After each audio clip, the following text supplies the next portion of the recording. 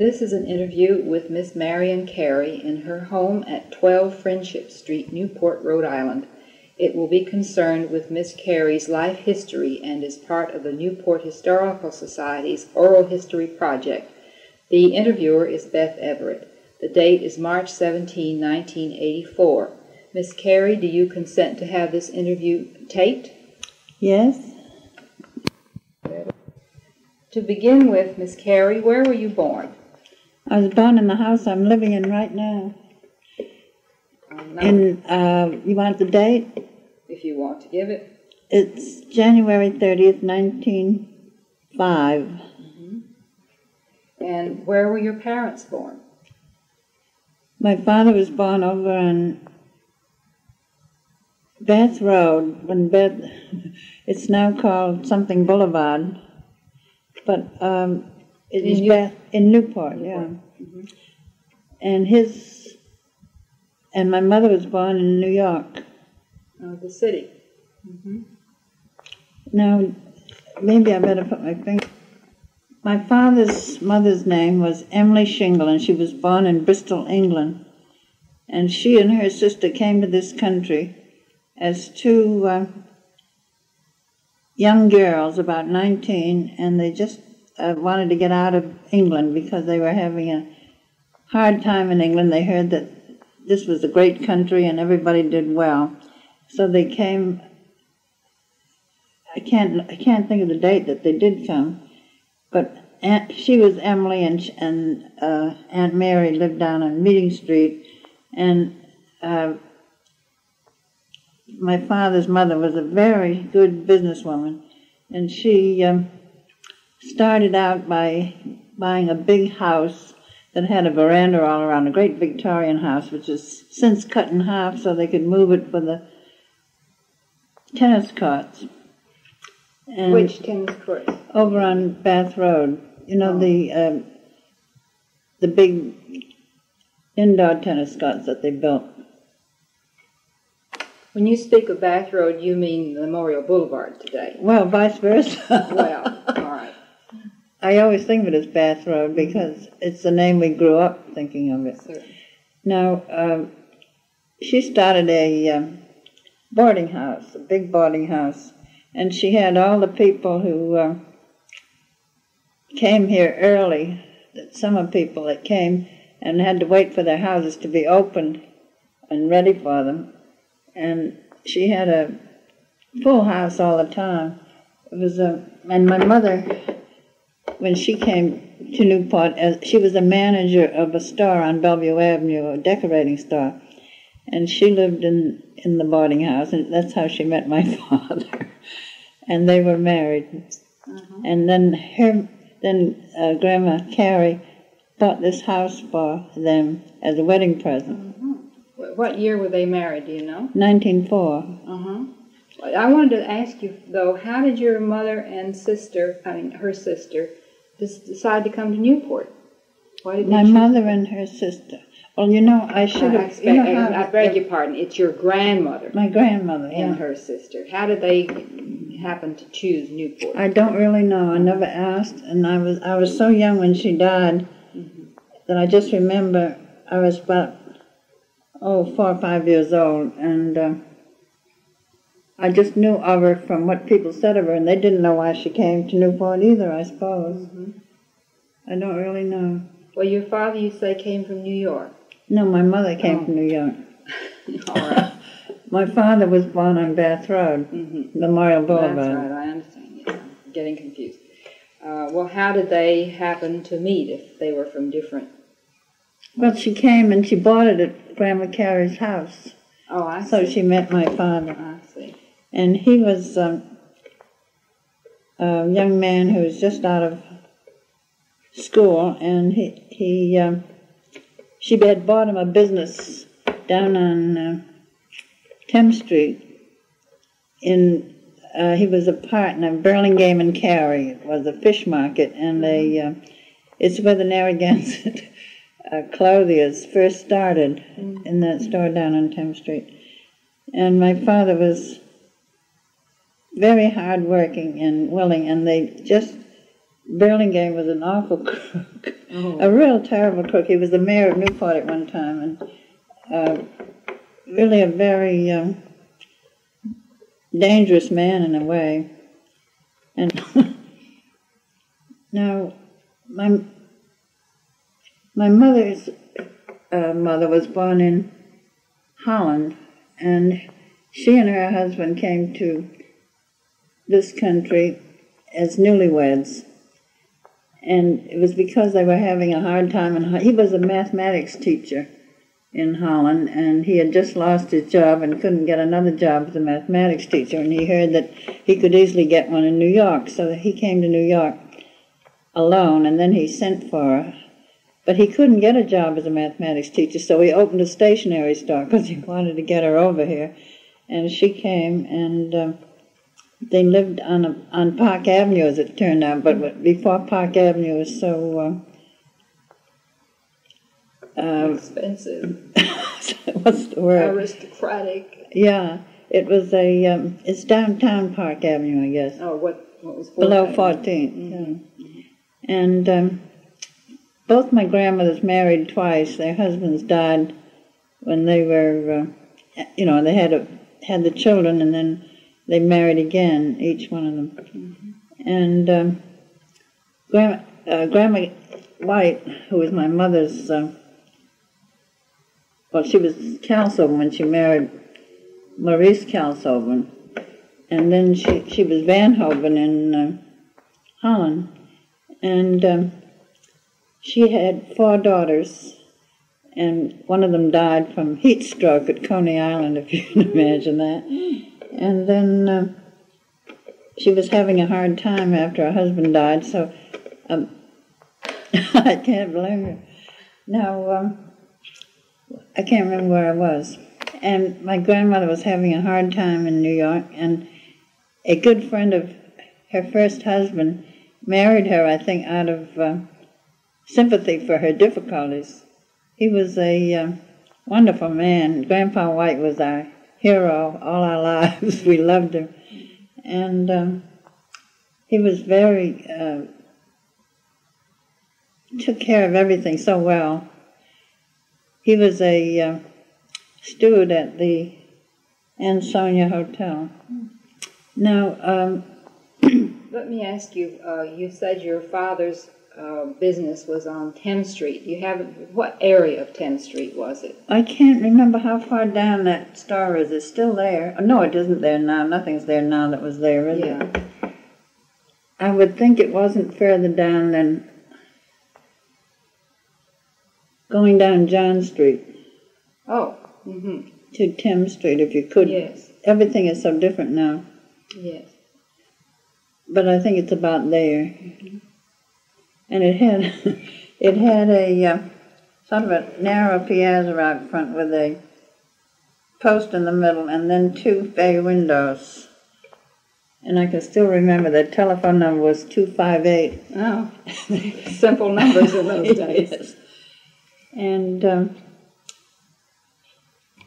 one time, Burlingame went off with all the money. Oh, yes. And Dad had to quit the store, and let's see what he did next. I can't remember.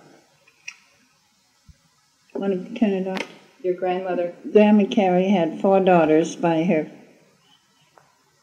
husband, who was, let's see, the first husband she had one daughter, and her name was Ryan. She had married a man named John Ryan, her first husband, and she had 1 daughter, and that daughter was Lena. And then he died, and then she married Carey, John Carey he was, and they were both drunken Irishmen. But Grandma told my mother, but you should have seen them, she said, they were so wonderful looking. But she was the great businesswoman, and she kept the whole family going, and when she died, she left them each a house, mm-hmm. as well as this one that she gave my father. And she had 4 daughters by Carrie, Sally and Ida and Sally, what was the other one? Sally and Ida. Well, maybe not. I guess I was thinking of Lena, who was Ryan's daughter, and then my father, who was the youngest of everybody, and that was the end of her family. And then he died, and she carried on as a widow. But her business was catering. She would. She had an old horse named Duchess, and a man who had been a slave, who was her driver, a black man named Tom, and a very nice old man. And he took her to all these houses that she catered for. She made out the list from the chefs, what the chef wanted to order, and did any errands that needed to be done, and made sure that they had the right uniforms washed and everything done just to keep the house going well. She was sort of a an itinerant house mistress, I suppose you'd call it. And then she had quite a number of these houses that she took care of every morning and did the shopping and had them send them up. And my father his mother wanted him to go to MIT, but he couldn't. He wanted to get married instead, so he never did take the test, I think. I can't remember whether he did and failed it or couldn't pass it, or I can't remember what happened then. But after the business had closed, they went bankrupt after that because of Burlingame making off with all the money. My father took a job as a chauffeur for Mrs. Larralard, who was one of his mother's tenants in her house before she got to her own house each year. And then... which Mrs. Larralard was that? Mrs. Louis Larralard. She was the mother of Louis Larralard. Elderly woman, lived on Catherine Street. And then he drove for her. And then she died finally, and he got another job as a chauffeur. He hated the chauffeuring business, but he wasn't equipped to find a job that was a better job for him.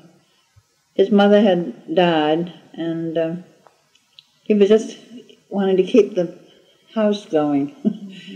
And his sister Sally was supposed to be very beautiful, and she had married a man named Sanford Gladding, who ran a grocery store over on the Point on the corner of Bridge Street and Washington. And he had a lot of sisters that were unmarried, and there was a house up at the corner where they all lived, where the nurse's home is now. Oh, yes. A red wooden house, and we have pictures of that with their Sally and Sanford's children sitting in a buckboard out in front. And my sister and I guess we were on those little kiddie car things you push. But this Warren Gladding became a Navy flyer and was in all the battles out in the war. World War I? Let me think when it was. No, World War II. And he was very good and finally died of a heart attack. And then Tom is still alive in Florida with his wife, Mary Alice, who is the secretary for the man who discovered DNA, James Watson. Oh, is that so? Yeah, wasn't that something? She was his secretary for a good many years, and he didn't want to lose her, but Tom had to get down to Florida because he had arthritis badly, and they said he should live in a warm place, so she had to leave. And they gave her a big party, and Watson told her he'd never have such a good secretary again. Then, well, when your father was being a chauffeur and working for his own company, did he have his children yet? When were they? Oh yeah, they were born. I was born in January. They were married in April 10th, April 5th, I guess it was the wedding anniversary. Yeah, April 5th. And I was born in January 30th. And then my sister was born a year and a half after that. Mm-hmm. And then he always wanted a son. And then when my brother was born in 1916, my father, who had wanted a son all his life, he didn't take much comfort in him because they were they didn't see eye to eye on anything at all. It was hard on him because he so much wanted a son that he could rave about as being a football player and this, that, and the other. He didn't want that. He didn't want that at all. So then my father got a wonderful break. He worked over at Epley's Laboratory, which is over on Garfield Street. That's Newport also. Yeah, let's see, the Garfield or Sheffield Avenue, the thing was, it ran through to Garfield. And they were a firm that Marion Epley started, and they got out a test unit for 1 electric ampere, which was very necessary to all the electrical business that were expanding, all the things that were happening then. And it was the mainstay of the business as a side effect. And solar heating or solar exploration was their chief thing then. And already so early. Yeah, and they kept a lot of records of solar heat and how it could be collected and what they could do about building houses that would be heated by solar heat. So my father went over there because Ralph Emerson, who was the head of the manager of the firm, asked him if he'd like to be there, and my father was very happy to go. And he had a great time there. Everybody loved him. We have pictures of him with the whole crowd. And he was there until he died. Oh, then he had a long career there. Yeah. And what did he do? Did he do experiments or? Well, they all had. It was a very strange kind of a place. Everybody did everything. Mm-hmm. They did what everybody was asked to do, and I know a lot of the girls that worked there too. There were some friends of mine that have been there, and they're still there ever since. And we've always kept in touch with the lab. They were very good to Pa. And when he was, the final thing that killed him was he left the house one morning and he said, "Bath Road looks wonderful. I'm going to bring the sled with me and give it a try this noon." And so he took the sled in the car and he had the dog with him, a beagle. And he went down on the sled, and whatever happened, I don't know. We've never found out because he was found. Let's see what happened. I don't know how he got up here. Oh, he walked up. He walked back after a while, but he'd been lying in the street. Bath Road was a hill that goes down to the beach. Yes. And it's quite a steep hill and very, very good for sledding. And I'm sure that Pa and the dog had a wonderful time. But he has never been the same since. He went over. We took him to the hospital, and Dr. Callahan, who was our doctor, was busy with an operation and couldn't see him right then, and he sat there all day long, and finally Callahan said, "I think you better planned that he's going to have a long time thing. He's not going to be the same again. He's hit his head, and I think he's damaged his brain. And he was kept in the hospital for quite a while. He knew us all and spoke to us, but he was often incoherent. And one morning we were all at breakfast here, and he came across the street in his hospital nightgown and a bathrobe with his flowers in his hand, and he said, "I'm not going back." So we let him stay here and made up a bed for him in the den where it was more sunny and cheerful all day.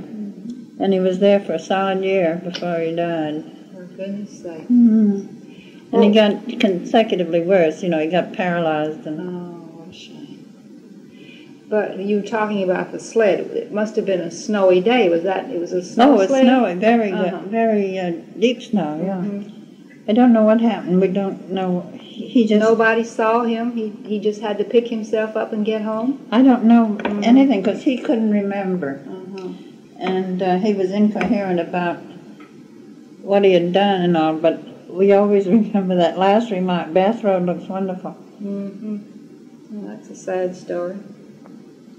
Well, what about your mother? Of course, she took care of the children and the house, but did she ever do anything besides she was remarkable, too. The women in the family were all remarkable. She had been an art student in New York, and she had studied with William Chase, and then she had decided that she had to make some money because the family needed it, and she went into the decorating side, and she was the manager of a decorating house on Madison Avenue, I think it was, and then they sent her up in the summers to run the business here, open the business and all. Well, where was that business, do you know? On Bellevue. About, because everything is different there now. I think it was in the second set of houses. Yes. Maybe it was in the casino block. I think it was the casino block. So, and Grandma Carry's house is just around the corner and down Bed Road. So, very convenient. But anyhow, my mother started painting things and making things, and every year they'd get off a big box to an exchange. They called it a woman's exchange in those days in Pittsburgh, and that big box always paid the taxes, the things that she made and put in it. My father made too. They made pin cushions. I can show you some upstairs. Pin cushions and calendars and string reels and all kinds of things that Mother put all these roses on. I don't know whether I have any pictures with the roses or not. I guess I must have. And tin trays and so on and so on. I'm surprised that they went to Pittsburgh instead of New York, where there's a women's exchange. Yeah, I am too. I don't know why this was. See, there's so many things you don't ask when you're little. Yeah. And nobody thinks to tell you. Sure, it's just accepted. And so she contributed to the income quite significantly. Yeah, a great deal. And always did right up to the time she died, really. So that's where you came by your artistic talent. Yes, I suppose so. Now, her Grandma White's family, her mother's family, was quite interesting in Europe. They had a lot of French connections. Her mother was Catherine Van Hoven, and her mother's mother was Catherine Van Hoven, and they had some cousins in France who were very well known as painters. Their name was Goudet, and they often spoke of them. And there was a big family that came over one at a time. I think there were 9 children that Catherine Van Hoven had, and my mother's mother was one of them. And I think there were 9 children. And at one at a time, they all came over and did very well here. One is a big flower grower in Florida, flowers and vegetables. And another one is a banker in Rutherford, New Jersey. Uncle John, I hated him. He was always so patronizing to us all. No wonder. Yeah, well, he wasn't a bit good, and his wife, Aunt Alice, wasn't good either. But the other members of the family we liked very well. Well, did your father do anything about keeping the house up? Was he good about he was preparing marvelous. things? They worked very hard, the two of them, and I think how hard they worked to keep the house. They didn't have a mortgage on it, and they did finally have to get 2 mortgages. Yeah, that's right, because Pa was no businessman at all. But he worked so hard, and he raised violets in the backyard for Easter, and my mother would bunch them. Kip and I would pick them, my sister and I, and she would bunch them, and they'd have small bunches for $2.50 and bigger ones for $5. I think that was as big as they got. And they were sent out in wonderful white shiny boxes with lilies of the valley and stick pins and how pretty. To hold them on. And we always sold, every single violet was sold. I imagine. And did you children have to do jobs around the house too, or did you? We each had jobs. We got 25 cents a week. I took care of the den. That was my job, to keep that brushed up and clean. And my sister had the piazza. And we used to use that a lot in those days, because it wasn't dusty the way it is now. The street is so dusty, and so many roaring trucks going by, but it was very quiet and nice in those days. The whole hospital yard was our playground. Oh, is that so? Is that where you played? It was a lovely place, where the entrance is here. I guess it was much smaller in those days, the hospital. Oh, yes, much. And the entrance is down where the columns are now. And there was a tennis court and a big elm tree and an apple orchard over and through here. Oh, is that so? And we used to play leaf stocks in there. Play what? Leaf stocks. It's a great game. It's the most wonderful game. We used to have about 9 people on the team. 2 teams of say, 5 on each side. And we'd have maps about what we called our bunks. And each of the bunks had a name, and the idea was you had to hide, and if you were seen or caught, you had to run so that they wouldn't tag you. If you were tagged, then you were the ones who had to find the other side the next time you played. It was a game we made up, I think, but it was just the most fun. Where did you get the name? Leaf stocks? I don't know. I really don't know. We used to have to give signals, too. You had to holler, la la la la leaf stocks. You really had imagination. Oh, well, we had a great time, yeah. Were there a lot of children in the neighborhood? Oh, lots of children. As I walk around the neighborhood now in my doddering way, I think of each family had a child or 2 children that we knew well, through all the streets and down Friendship and all. And now they're all gone. There isn't one that's the same people anymore that used to live. Complete change. Yeah. So what happened is that in this particular neighborhood, all the houses had children and families, and then the mother and the children would marry and leave town or move to their own new house, and the father and mother would die finally, and the house would be sold, and somebody would buy it who would make 2 apartments of it. And then those changed a lot, the people that lived in them. Yes. So that we don't know anybody up the top of the street or down this way at all. And the people next door are the only ones that have been there as we have been all this time. What are their names? Savage. It used to be Patterson. And then when Lillian married, they lived in the Patterson's house, and then her father and mother died, and they still live there. So, and they have 4 children. Well, when you were growing up then, it was a very friendly neighborhood, and you liked most of your neighbors. Did you see a lot of them and do things with them? No, we didn't see our neighbors at all. Oh, you didn't? Just No. the children? Just the children, yeah.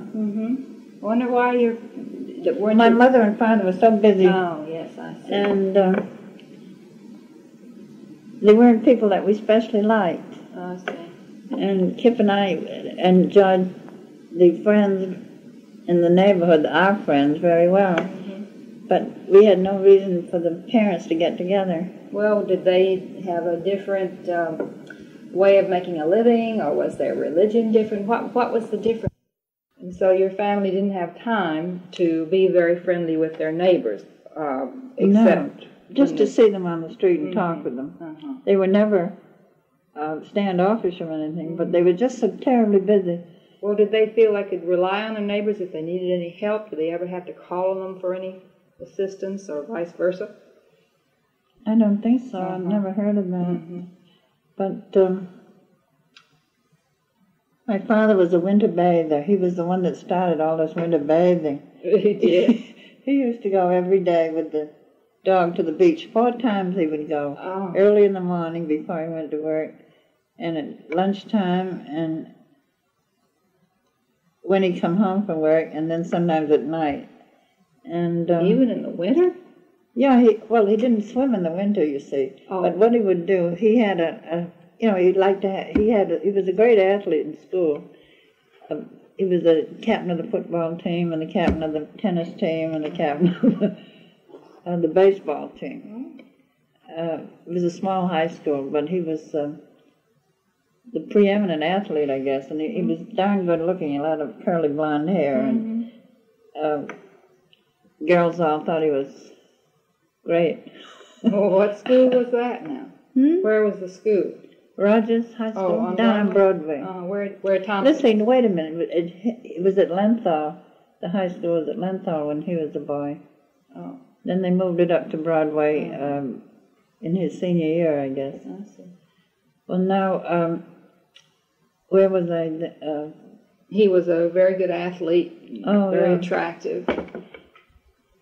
But I was going to tell you something about him that I can't remember. See, swimming is such a big event around here now, the winter bathers.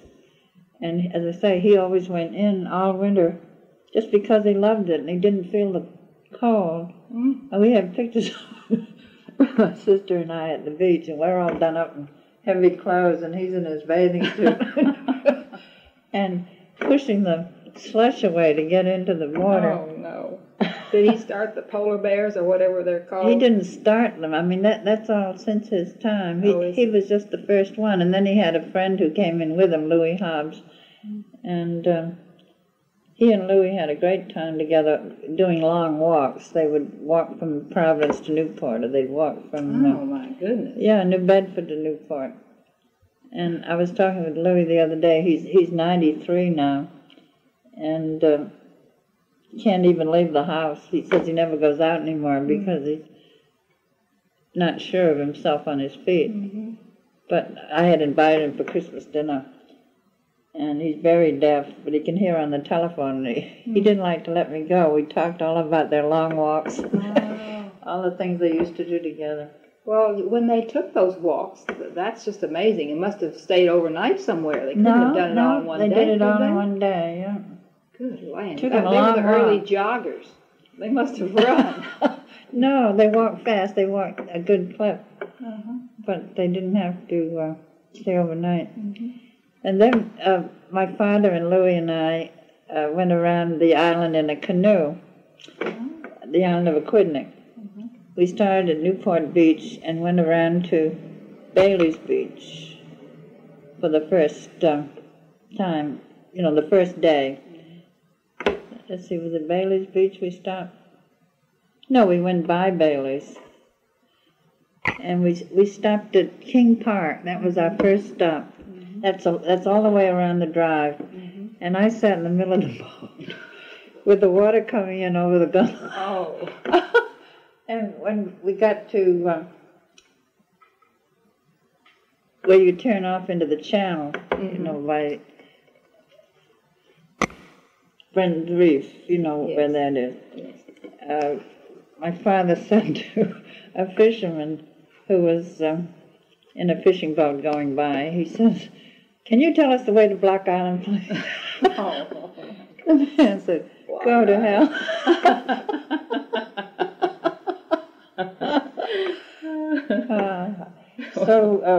Then they stopped at King Park, and then the next time they went up and around to Island Park, and then down home, down the Seconic River. Oh, my goodness. 3 times, yeah. And it was quite I think I had the hardest job, because it was awfully hard sitting in that boat.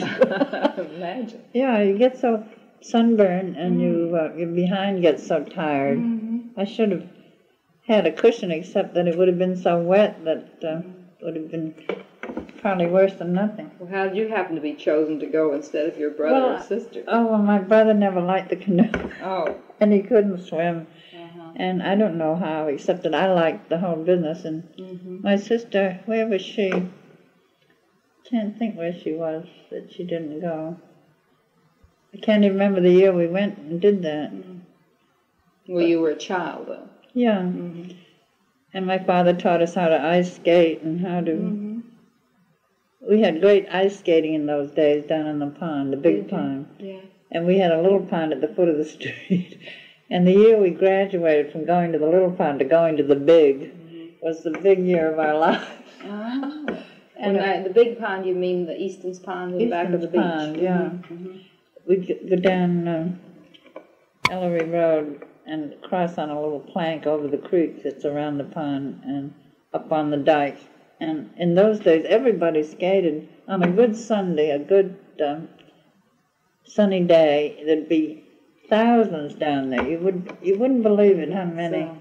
And people would be standing 6 deep around the dike at this end, you know, all the way along, down this way and down to the beach that way, watching the skaters. Oh, like Central Park. Yes. It was great fun. And yeah, we don't have ice anymore. Isn't that strange? It is. Yeah. Did anybody ever fall through the ice? It was always very thick. Yeah. It was... My father used to skate on it when it was barely thick enough to skate on. And he had a stunt that he used to do, is to swim down to the beach and then go and swim. I mean, skate to the beach and then go swimming. But he just did it himself. He didn't make a thing of it, you know, a great to-do. He never got a cold or pneumonia or anything? Never had a cold. Never had a cold. That's amazing. Yeah. Well, and you were really very close to your parents. Yeah. Your brother and sister. It was a close-knit family. What sort of ambitions did your family, your mother and father, have for you children? Did they want you to go to school? Did they encourage you to study? Or? Well, I got a scholarship to the School of Design, so that's where I went. You mean in New York? Where? In Providence. Oh, in Providence. Oh, RISD. Yeah. And my sister went and trained at this hospital as a nurse, and then she went to Glen Cove, because she wanted to get a degree or something in a bigger hospital. And was there a hospital at Glen Cove? Yeah. Oh. That's Long Island. Yeah. And she, that's where she met her husband. She was banking her salary, and he was a bank teller. Oh, I see. And that's how she met him. So then they were married, and after they had 3 children, and they used to come up and stay with us for 2 weeks every summer, and sometimes 4 weeks. And it was always such a lot of kids yelling all the time. There were, 3 children. And finally one day they said we were going to the 3rd beach to swim. They said to me, I think as long as we're going to come up here to retire, we ought to buy a piece of land we can build on before it all gets too expensive. So I said, I know a good place to look. So we went down Wapping Road and turned in on what's now where they do live. And there was the land had just been made into a place you could buy lots. It was a farm, East Orchard Farm it was, belonged to the Peckhams, and he was building his own house on a piece of land, and we stopped and said, "Do you know who owns this land?" He said, "Well, I do." And they said, "Would you sell us a lot?" And he said, "Sure, I will." Just like that. And they said, "How much is the lots?" And he said, 2,000, yeah, $2,300 a piece. Oh my goodness. So, for a half an acre it was. So they bought the lot next to him, and it had a great big rise where he put the street, he made a street like an U shape that ran all the way into the farm, so that people could get their lumber and whatnot in there. And in order to make the street, because it was on a slope, he had to make a big pile of dirt that was next to the left side of the road. You know, it was all the way along the road, like a great mound. Yeah. So they didn't know they had a great big rock in their front yard until they knocked down that pile of dirt. And it's a lovely rock. I imagine they're glad to have it. Oh, very glad, but it was the hardest thing to uncover. We all worked on it. You did. They built a house and they rented it to the War College for 10 years before they came up here after Bert retired to live there themselves. They're still there. Oh yes, I was asking you what your family wanted you to do. Did they encourage you to be an artist, or was this all your idea? Well, I had the scholarship, and there was nothing else I wanted to do, and it paid all the tuition, and my father gave me $15 a week to live in a place called, gosh, I can't remember the name of the house. It's a house on Governor Street. You lived up there? You didn't commute then? No, I lived up there during the week and came home weekends. I see. And I taught a class. Where did I teach? Oh, I had all kinds of classes on Saturdays. In the playgrounds, I taught basket weaving. I taught making lampshades down at the community center. That was in Providence or here? Here. Here. I had all kinds of jobs to make some money to buy some supplies and help. You know, you have to have some money to get home every weekend and so on. Yes. And $15, Power always managed to get it for me. Yes. But it was I knew it was hard on him. And I was there 4 years, and I got all the prizes in the school. Did you? Yeah, I got all of them. Well, but before you went to RISD, you must have had some training here too, didn't you? Did you? No. You not a bit? Just in the high school. I had a terrible high school teacher. Simply awful. And never liked her the least bit. But she didn't have anybody that did as well as I did, so she offered it to me, and I didn't have anything else I wanted to do, so I took it. Well, you didn't, I know Edith Rojan went to the Art Association classes. Yes, I didn't go to those. You didn't go to those? No. That seems very strange when you were... Well, it cost some money, and we didn't have it. Oh, I and see. Because Mr. Bojan, he always sent people, if he had $10 in his pocket, he sent his son to Yale. Yes. And that's all the money he had in the world was $10. I know. And the son managed to get scholarships and help from people around. Well, did you, you really enjoyed your career up at Rhode Island School of Design then? Yeah, I had a fine time. You must have if you won all the prizes. Well, I worked hard too. Of course, I know you did. Yeah. But what sort of prizes do you mean? Do I mean? What sort of prizes were they? The first year it was the All-Star. We had cast drawing the first year as far as the drawing. Then we had life drawing and general drawing upstairs. We didn't do any painting until the second year. And then I got the cast drawing prize, and then the life drawing prize, and the portrait prize, and those were the three big prizes that they offered each year.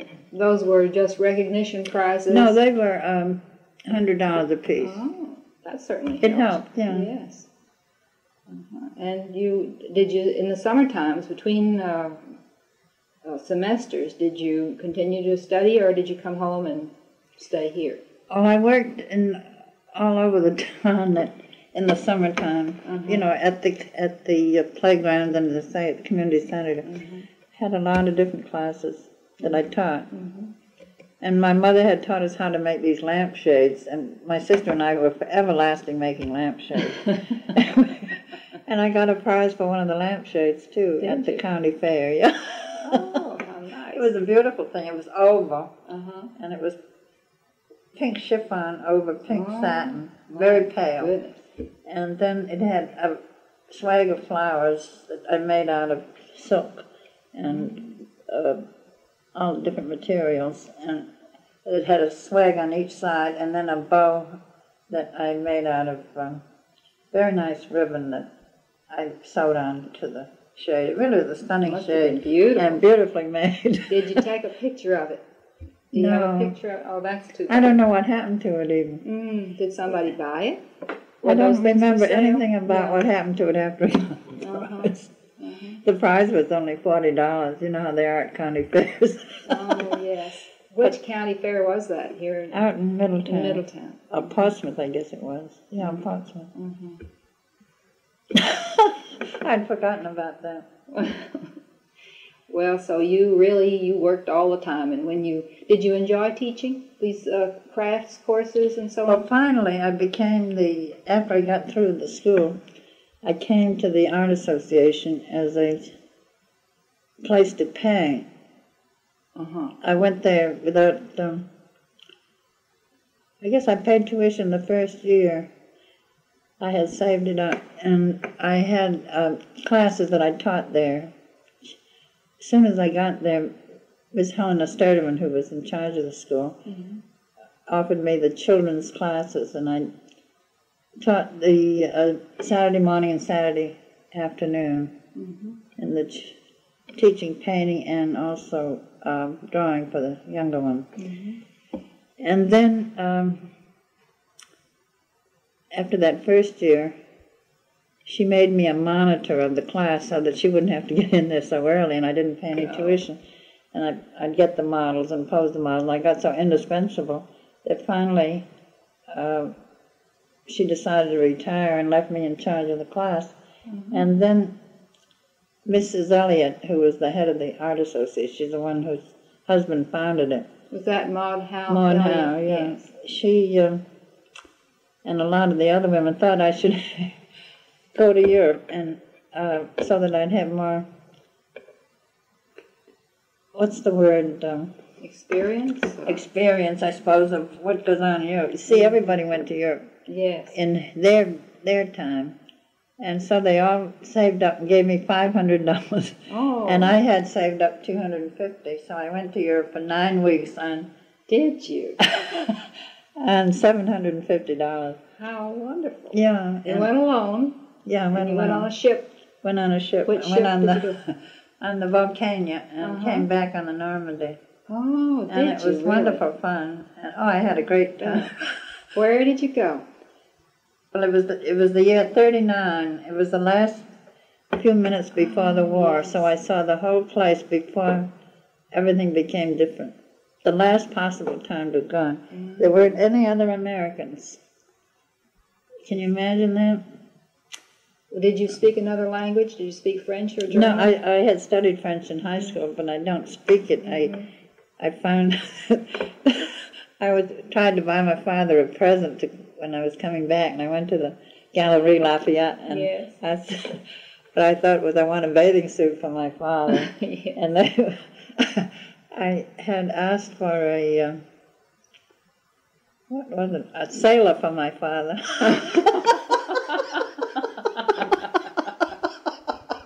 That must have been a tangle. Well, where did you go first? Did you go to France first? No, first. I had quite the. I spent so much time figuring out where I wanted to go, and all these people were so helpful. I had letters everywhere. First, I went to the Madeira Islands. Oh, really? And we had an afternoon stop there with the boat, and then we went through to Gibraltar. Oh. And we had going a short time there, and then to Algeria, and then to Sicily.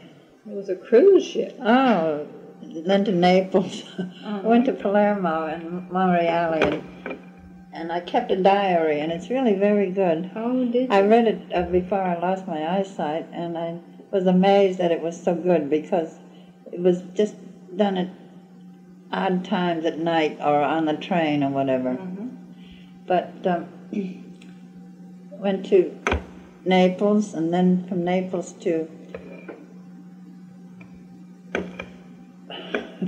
Pompeii and Capri and Salerno, and back to Naples, and a bus trip to Florence, and then from Florence to Siena, and then to Rome, and then to Milan, and through the pass to Switzerland, and went up Riga. Goodness. Yeah, in a cable car. It was great fun. And then went to Paris and stayed. I stayed two weeks in Rome and 3 weeks in Paris. And we had a wonderful friend in Paris, a woman whose portrait I had got me the name of this friend whose husband. Her husband was a naval attaché in Paris. And her name was Janie Hillencotter, and he was the last American in Paris before he met the Germans, and there were pictures of him on the television at the meeting when the Germans came into Paris. You remember that time? I often wondered what happened to them. Yes, you never heard. I don't know why. Well, first they were there in Paris all during the occupation, and they were the people that dealt with the Germans, so I couldn't reach them anyway. And then I didn't know where they went after that, and I was very busy by then in the school. But I went out to the Cove during the war, and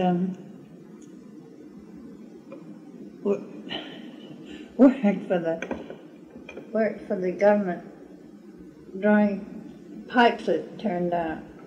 And I did pipes very well. They say that my pipes are the only ones that ever fit. Well, I want to hear more about that later. That sounds very interesting. But I'd like to hear more about your trip right now, if you don't mind. You must have specialized, of course, in going to art galleries. Oh, yeah, I went to all the museums. Yes, and you... I just love Paris. I have always wished I could go back there, but I suppose it's so different now I wouldn't like it. It probably is, yes. It was so marvelous. We just absolutely felt this is our home. Well, you say we. Did you... Well, I met a girl who was... I thought I would go with her, but she wanted to go down the coast of France rather than on the volcano and through, see all these things in the Mediterranean. So we met in Florence finally, and then went the rest of the way together. But we didn't always do the same things. We had different interests. Yes. So was she an artist too? Well, she was at the School of Design, but she never became an artist. She's always had art interest. I got a postcard from her the other day from Narcissus, and she's there with her son Nick. And she's so hard up. She's had such a lot of terrible injuries, and yet she certainly keeps going. She still goes. Well, now. Well, then when you came back? Well, I went to England too after Paris. I went from Paris to Holland and was at The Hague, and I didn't look up. I called up my mother's family, but I got them at the bad time. It was everybody was so worried about the war. Yes, certainly. And I didn't pursue it. I knew it was a bad time. She had to go. The girl I called up, I can't remember her name now. Heinrike Schulten, I think so. And she I could see it was just the worst time. You know how it is sometimes when somebody catches you at a bad moment? Yes, certainly. So I just said, well, I just wanted to talk with your mama on the phone. Mm-hmm. But I would like to have seen her and see how she lived and all. Too bad. And then I went across to the Hook of Holland and to England that way. Mm-hmm. You stayed in London a while? Stayed in London and took side trips around. Mm-hmm. I loved London. We had wonderful weather in England, the whole week of wonderful weather, yeah. And then came home on the Volcania with Ashley Montague. Oh, really? You remember Ashley Montague? Well, not too well, but I certainly remember the name. And with a man who was in the RAF. So we had a great time. Well, that was in the summertime. Yeah, and also the woman who's I had a letter to in England was the sister of the purser on the Normandy, and she gave me a card to him, and he invited us up to swim in the first class swimming pool, which was so much nicer than our third class swimming pool. Sure. We had tourist tickets, so we all went up there every afternoon and had a great swim. Nice. And of course, you were a good swimmer, being your father's daughter, I imagine. Oh, we had a lovely time. Well, when you came back here, did you go to work for the I went back Art to the Association? school, but then in 1941, you see, I came back in the summer of 39. Yes. And the war started right away. Yes. And in 1941, they asked for anybody with art experience to help out with the blueprints of the torpedoes. Oh, I see. So we had to take a course at the high school at night, and then we were sent across to the island, Torpedo Station Island at that time. I see. And we were there a year, and then we went out to the Cove, so-called the Cove. Now, where was that? That's out in Brenton, out in Middletown. You see it on the right as you go out in the train. Have you been out in Melville? Yes, I've been up on the train. Is that where Melville is? Or the? Let's see. It isn't as high up as Melville. It's Chase's Lane. Oh. We used to. I had an old car, and I used to take a lot of people. See, you couldn't get gas unless you had to drive people to work, and it was valuable work. So I picked up a lot of people on the way, and we had such terrible tires that we had to change the tires 3 times on the way out. And we could do it in 5 minutes. So we were so smart. You must have been capable. Well, you say you drew pipes. Now, these were blueprints for pipes. What pipes were they? They were blueprints for the torpedo, yeah. And we started in by just inking them. We had learned how to ink in this school, and we were just there to learn this simplest kind of drawing in a way. But we got so good at it, we were much better than the men. Well, that's not surprising. We had 8 hours a day, and we were being paid to do something we loved to do. And I had a wonderful job doing all the pipes in the midship shell, and no, I don't understand a thing about that. Can you tell me a little more about it? Pipes in the midship shell? Well, the torpedo has a front end and a back end and a midship thing that's about this wide. And all the ammunition, the powder is in the back, I guess. Now let me think. I can't remember very well. I can't remember. The detonator. There are a great many valves in the midship shell, and they're always trying to put in new ones and getting rid of older ones. So I had to have a way of finding a way between the existing things they had to have to put the new pipe. And in order to do that, you have to know trigonometry, and I had never had math in high school because my mother said I'd never need it. Oh, for heaven's sake. And I taught myself trigonometry and used it 8 hours a day, and I got to love it. And I would prove everything out to the 4th decimal point, just for fun, because it was fun to do. And I had this great little calculator. Oh, is that so? Yeah, it was wonderful. I really You enjoyed didn't it. know you had a mathematical ability till you had to use it. That's right, Isn't and I that love it. I interesting? absolutely love math. Oh. I would love to have been a mathematician. You could have made a lot of money as a mathematician. Yeah. Well, anyway, you were an artist, and you loved that too. Where shall I start? Well, just tell me how long you worked at the At the torpedo club? station. Well, I left there in 1945 when the war stopped. Oh, you stayed there all during the war. Yeah, I was there for 3.5 years Mm-hmm. and loved it, really loved it. After we got over the initial difficulty of all the men spending the morning deciding what horses to bet on, and the afternoon following the races, really they were awful. And they kept trying to make us join the union. And we said, what do we want to join the union for? And they said, well, you get more money. And I said, but this is the war. We're not here to make money. Mm-hmm. And they said, are you crazy? They were awful men, I thought. Is that so? And they came from all over, didn't they? They were the permanent staff at the Yeah. war college, at the top station. Oh, they were the permanents, I see. Well, while you were doing this work, did you have any time to paint or draw? No. None at all. No, it was a long day. Uh-huh. And we worked 6 days a week, and sometimes we went back on a Sunday. Oh, my goodness. And it was crazy because there wasn't really all that much necessity for it, because the people that were in charge of the torpedo were...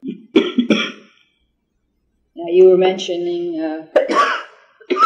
Henrietta Johnson was a graduate of MIT, and she and I would go out and eat our lunch out on the bank and watch the torpedoes being tested. And they would go down from the airplane. These are the ones that would drop from planes. And they'd porpoise along like this. And then eventually they'd just sink. And it was absolutely just a terrible, miserable business. They were so poor. And when they fired a group of torpedoes at a ship, they would fire a pan of 7 in order to make sure to hit it, because they couldn't fire one and be sure they would. And then we would see all these terrible maneuvers they made. But we had just been working on a thing called depth and glider, and you're supposed to go down and go 7 feet under and go smoothly along instead of going like this. Oh, dear. But the men didn't know how to fix them. And they had decided, the men who were making the torpedoes couldn't make them from the blueprints they had. They had their own little books, and they made them according to their books. Everything was so different.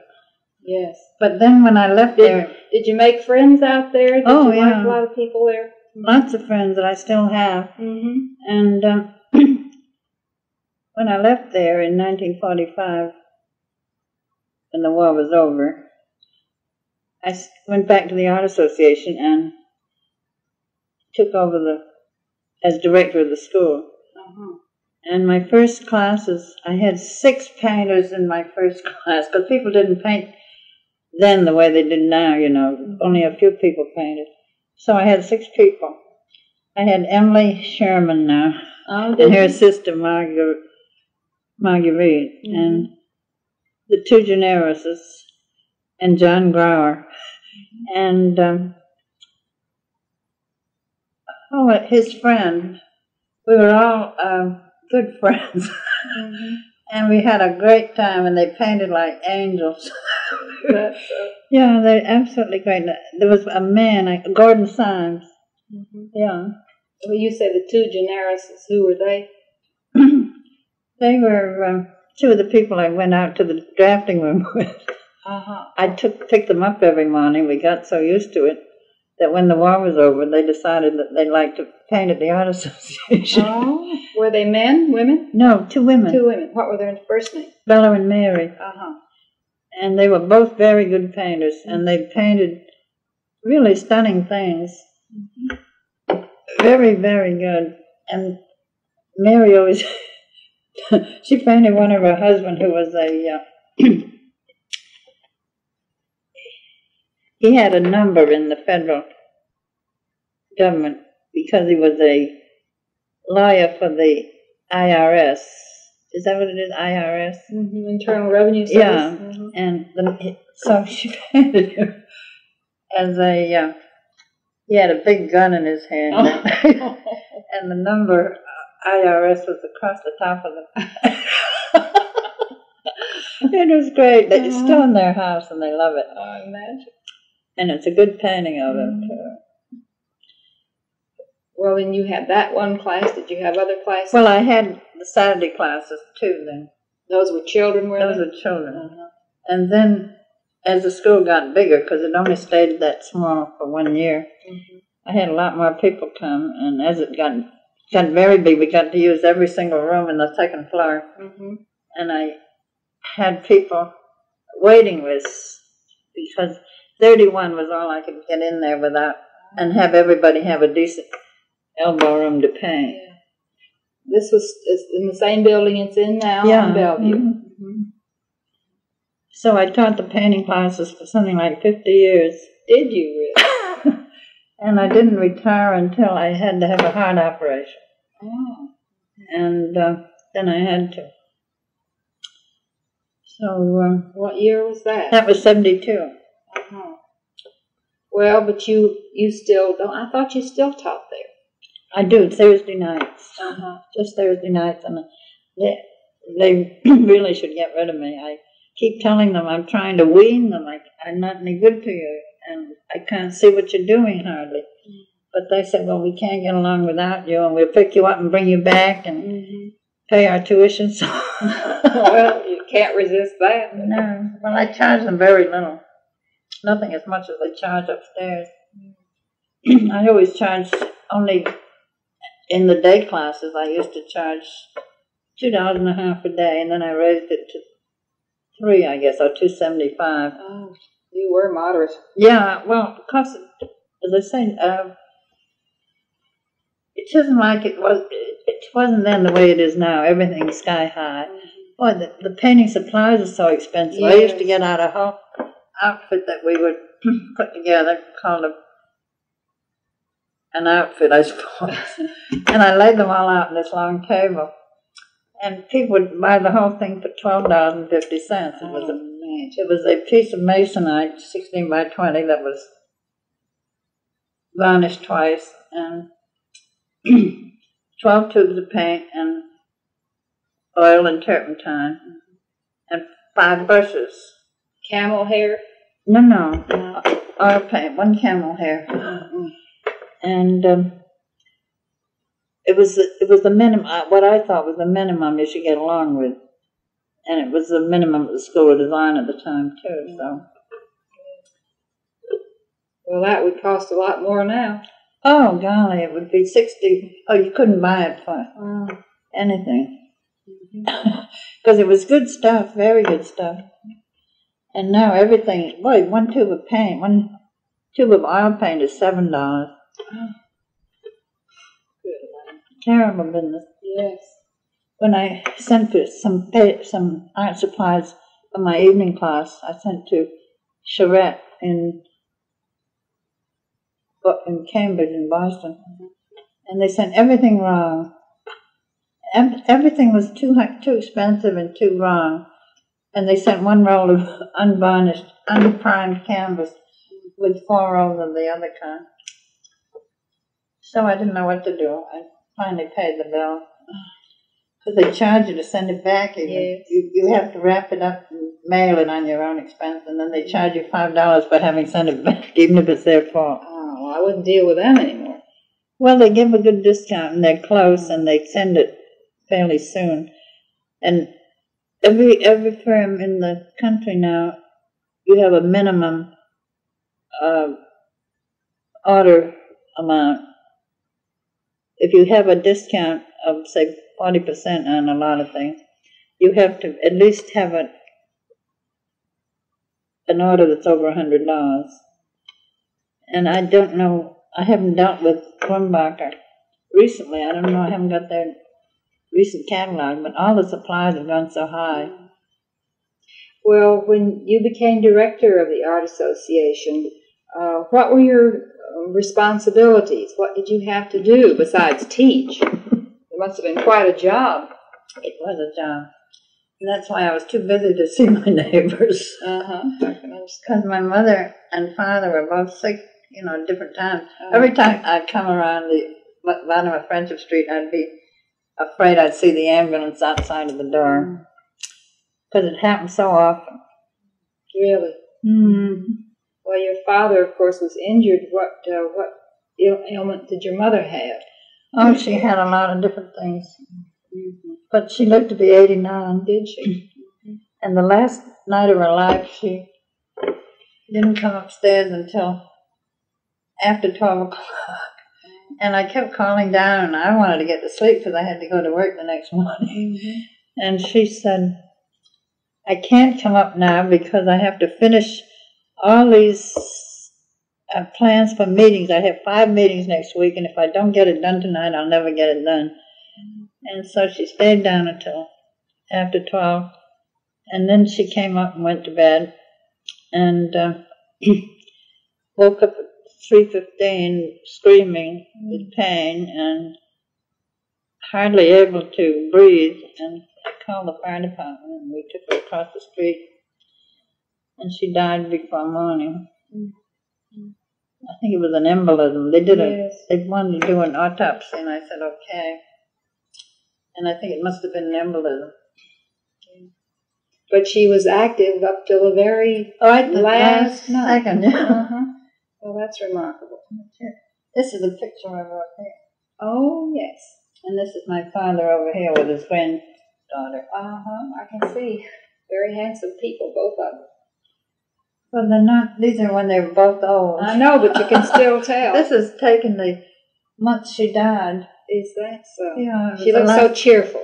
Yeah, she was very cheerful. Mm-hmm. That was one thing she was.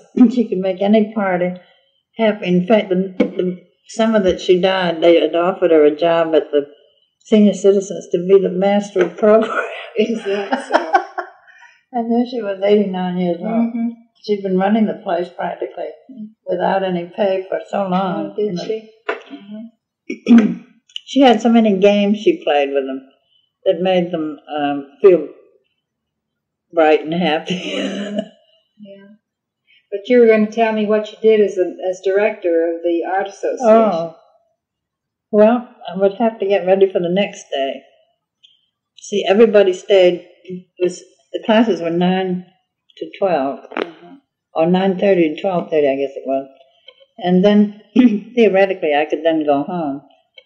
But I always brought lunch, and we had a line up on the balcony of the stairs, which is a great big balcony. We had frames, and we put the frames on standing up and put the pictures all in them and then discuss them and criticize them. Then people would take them upstairs and do some work on them before they went home. And some of them stayed till about 5 o'clock. Oh. So I couldn't get ready then and for the next day until everybody went home. So I did what I could, and then I left about 2 or 2:30. And then the next morning I'd get there in time. I'd get there at 8 o'clock and get ready for the day. Well, when you say you got ready, you mean you made your plans? I made setups. Oh. Now, each one had their own setup. They don't do that anymore. They have one setup and people stand around it and draw lots for who chooses first and who chooses second. And I mean, you planned whatever they were to draw, whether it was a still life or... they were still life, and we had a portrait throne up in the center of the main studio, and had a portrait model every day, or a life model. And then I figured out a person here, and 2 people here, and 6 people here, and 10 people around the model. And that was the most I could take. Now, if there weren't 10 portrait painters on that particular day, which there weren't on a Friday or whatever, there wouldn't be so many in that room. But the still life places were all taken always. And some of the setups are very large, as big as the side of this room. And I had to put them together and take them apart. And we used that room for the children on Saturdays. Both the rooms were used for children. So I had to make it possible for them to be used. Well, what sort of setups would you plan for the children? Well, that was, I finally got other teachers I got Edith Bojan taught the 10 to 12 group, and Anne Kremiak taught the younger ones. So they would be responsible? They would be responsible. I see. Well, did the children draw still lifes, or? No, they did whatever Bojan asked them to do.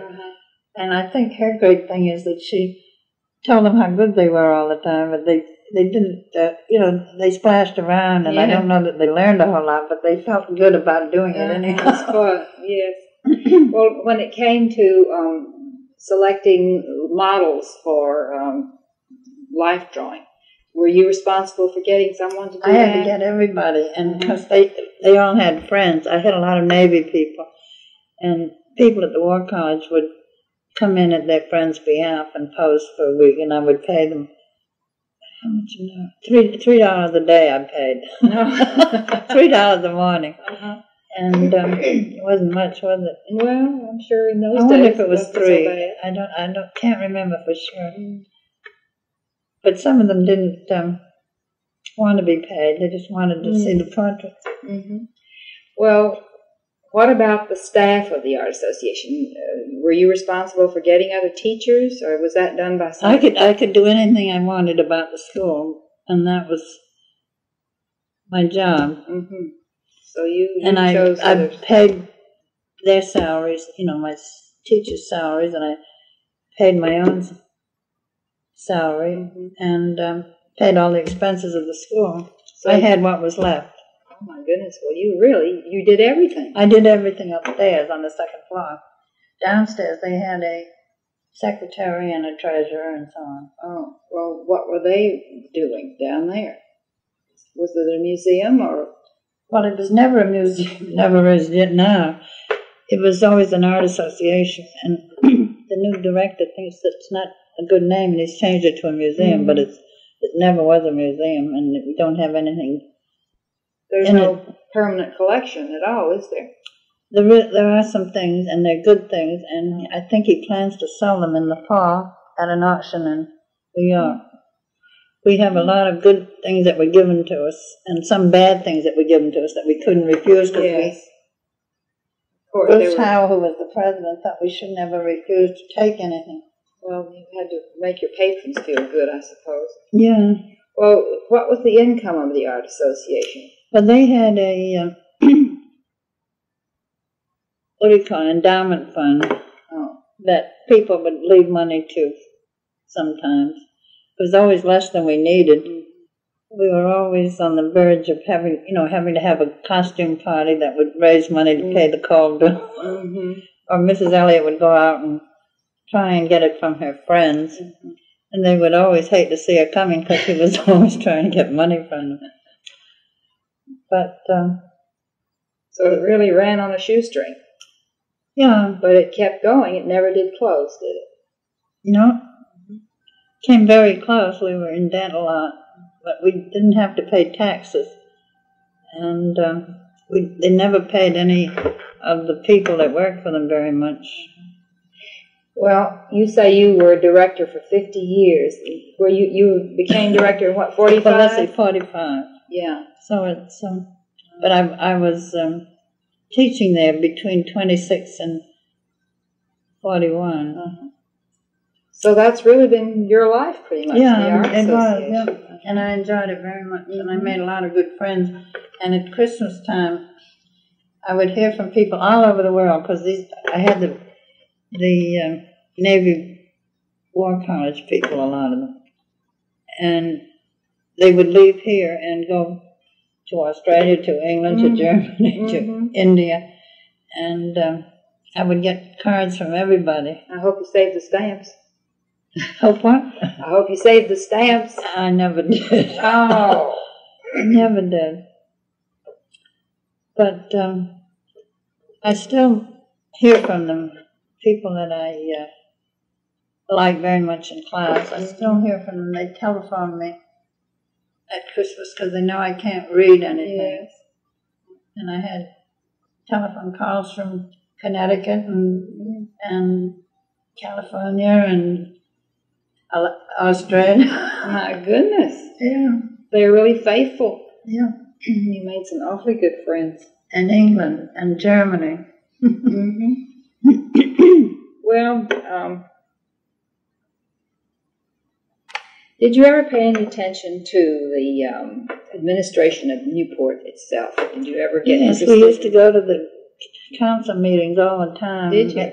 And try to make protests about things, or make a showing if there was something coming up that we wanted to see what was going to be done. You say we. Do you mean you and your family? Or Well, no, people? Edith Bojan and I usually, and other people. Yeah, we used to go down a good deal. What were you interested in particularly? Well, we have a council, you know, of 12 people, I guess, or seven people. And they can do a lot of foolish things, or things that we think are foolish anyway. And so we go down and make a protest. Just anything that was current that you thought was important, you'd go down. Yeah, and, about the height of the buildings along the Yes, waterfront, for yes. instance. We went down about that a good many times. Well, how do you feel about the city? Do you think it's fairly well run? Or?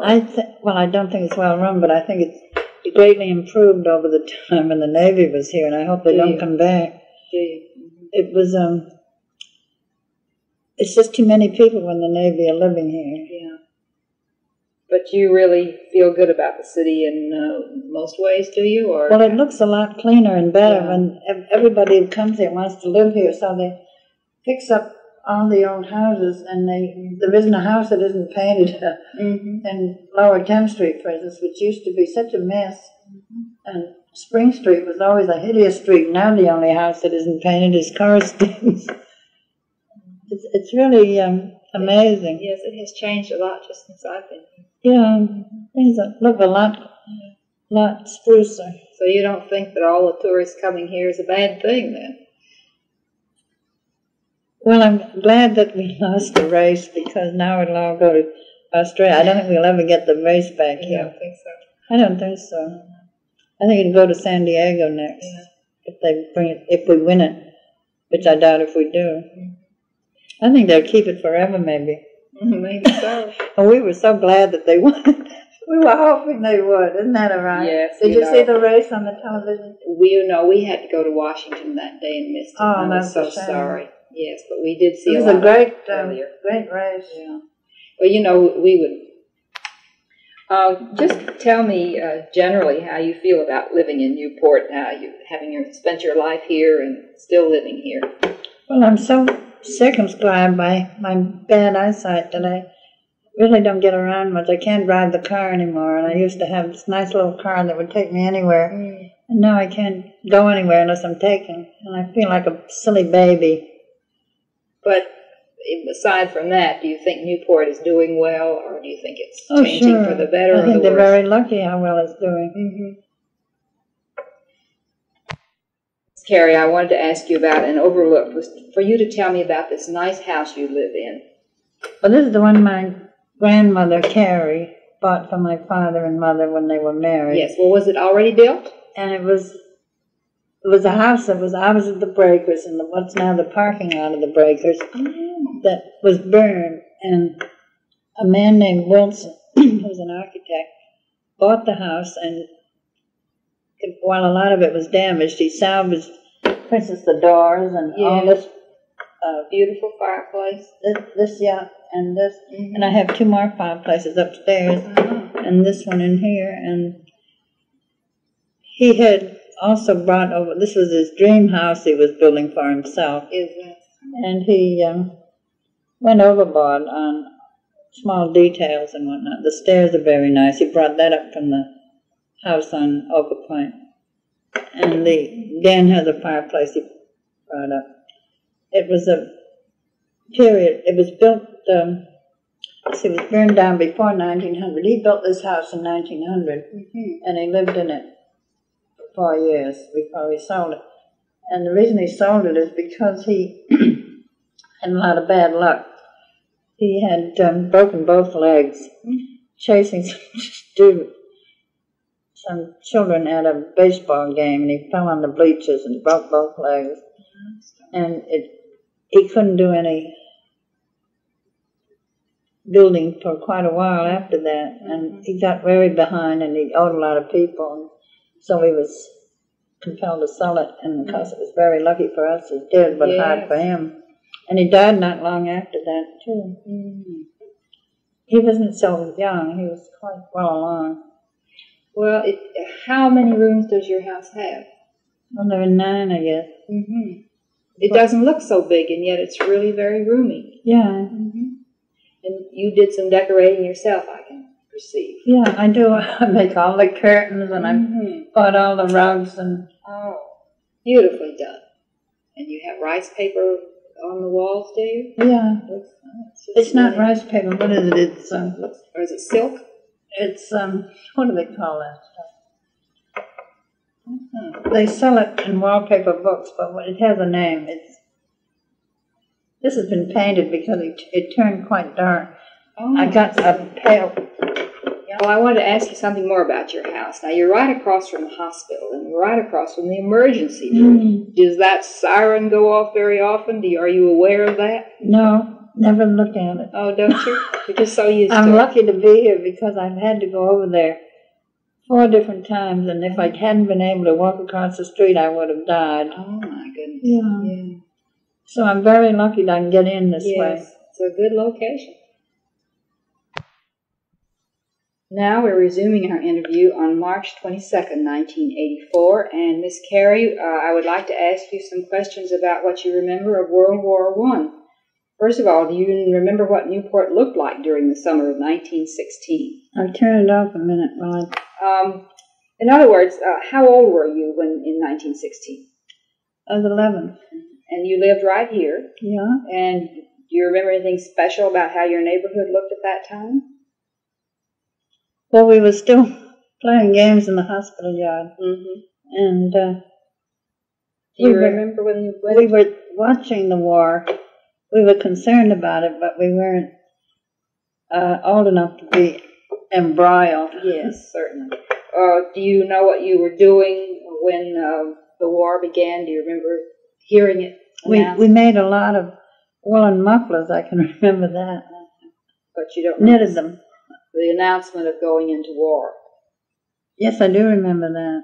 How did you hear about it? I guess it was on the radio. Well, when do you think that Newport first felt the impact of the United States entry into World War I? Do you remember it affecting Newport directly? I'm always mixing up World War I and World War II. I really don't remember, I guess. Did anyone in your family serve in the war? No. Did people in the neighborhood or your family join in the war effort? You mentioned the mufflers. Well, the children are all making mufflers and balaclava helmets. Oh, to send it to the troops? To send over to the troops? Yeah. But my brother was born in 1916. And that was a big event because my father always wanted a boy. So I guess we were more concerned with the new baby than we were with the war. Do you remember how you felt or other people felt about all the recruits coming into the Naval Training Station? Did that make an impact on your lives? A lot of people around, awful lot of people. A lot of Navy, a lot of Marines. Did it change the city that you were aware of? Well, you see, we were too young to get downtown much. And as I say, we had the new baby, we were playing games like loose stocks, as I mentioned last time. I don't think that I can tell you much more about that. Were you aware of the torpedo station at that time? Yes, we were. And I can remember the armistice. I was in a place downtown, and all the bells started to ring. I was in a drugstore having a soda, I think. And all the bells started to ring, and somebody said the war is over, and I was it was so exciting because everybody started to cheer and rush around. That's all I can remember. Did your mother probably didn't have time to do any Red Cross activities, did she? She was so busy with her work. Well, no, she really did, though. Did she? She was in, there was a place up on the corner of, I guess it was Everett Street, no, Mann Avenue maybe. And they had a UFO thing. Is that what they call it? No, that's unidentified. Yeah, USO, I suppose. USO, yeah. And she went up there several times a week to help entertain the boys and bring them food. And they would come there and just have a little break from the military routine.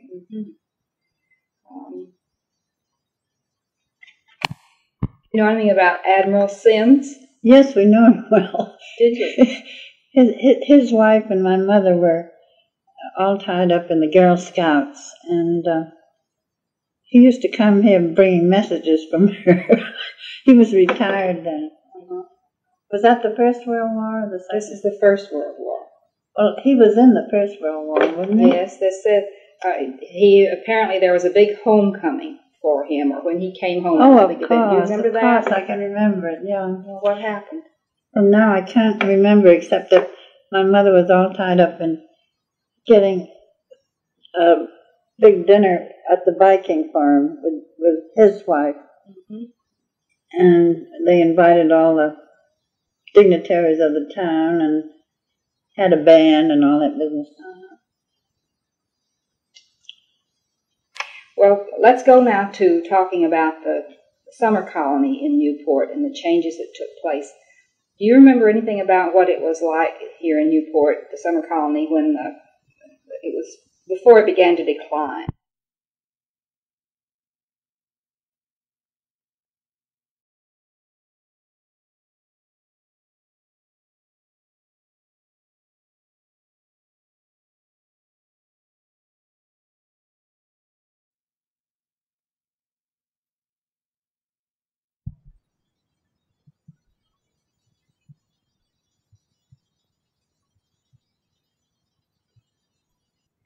I was asking you about the summer colony, and if you had any memories of the summer colony people before the stock crash in 1929. Oh, yes, I do, because I was out of the School of Design in 1926.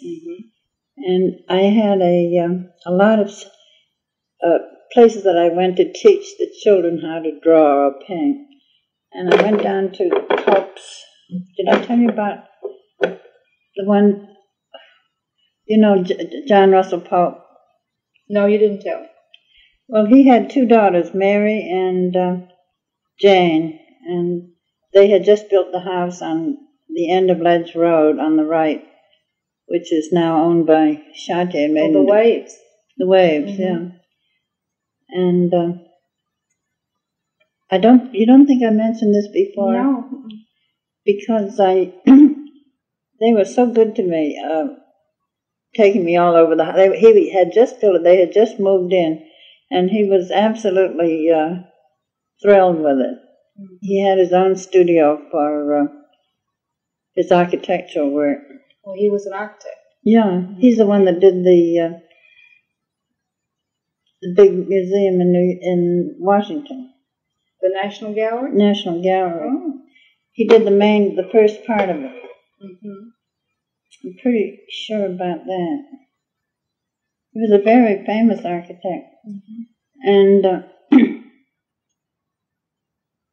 I had Mary and Jane as students, and they took me all over the house and showed me each of the girls had suites of rooms that looked out over the water. It was just beautiful. And they had gone to England and gotten all the hardware for the doors and the windows and the shingles for the roof. And they lived there about a year or even less than a year, when Mary had her 17th birthday, and her grandmother gave her a roadster. And she was a wild driver, and she was going down Old Beach Road, and let me see how it happened. She didn't make the turn at the corner, and the car rolled over, and she was killed. Oh, my goodness. Yeah, it was terrible. And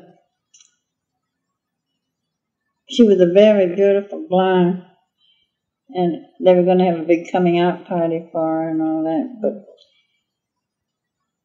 then I had Jane for a while, but everybody was all the family was so flattened out by that happening. And her grandmother, what was her grandmother? I should have thought that out. She lived in the house where you lived. Oh, in Sherwood. Sherwood, yeah. And she lived there 20 years with a man that she would never marry. Really? A crazy woman in a way. You don't remember their names? Her name was, I'd have to think quite a while, and it would take your time. That's all right. Do you remember the man's name? Want to turn it off? Sure. And I'll think. Well, you didn't. You continued to teach drawing to the remaining daughter? I taught Jane, and I taught the man who married Mary Golette. What was his name? Oh, I don't know. He lived in Sherwood, did he? No. No. He was he was taking his first year in architecture at Yale, and he wanted to be an architect. And his mother asked me to come over, and I did a powder room for the mother from Vernon and Company. Gave me the powder room to do, and that way I met the mother, and she asked me to teach her son, and so I did that. They're the ones that own the Swiss Village. Oh, you know the Swiss Village? Yes. Mm-hmm. And we did the drawings around the Swiss Village because the architecture was sort of fun to draw. Oh, yes. Do you know, tell me something about that Swiss Village. How did it come about, do you know? Well, I'm trying to think of the names of the people now. It's just crazy not to remember them. But did they build it? They built it, yeah. Mm-hmm. When they built the big house, they built that too. How did they happen to want a Swiss Village? I didn't ask him, I don't think. It was absolutely charming, though, with all these little verses that were on the plaques that were attached to the houses. Oh. And really a nice little unit that you could walk through. And she said I could go through at any time and take anybody I wanted, so I used to do that. Uh-huh.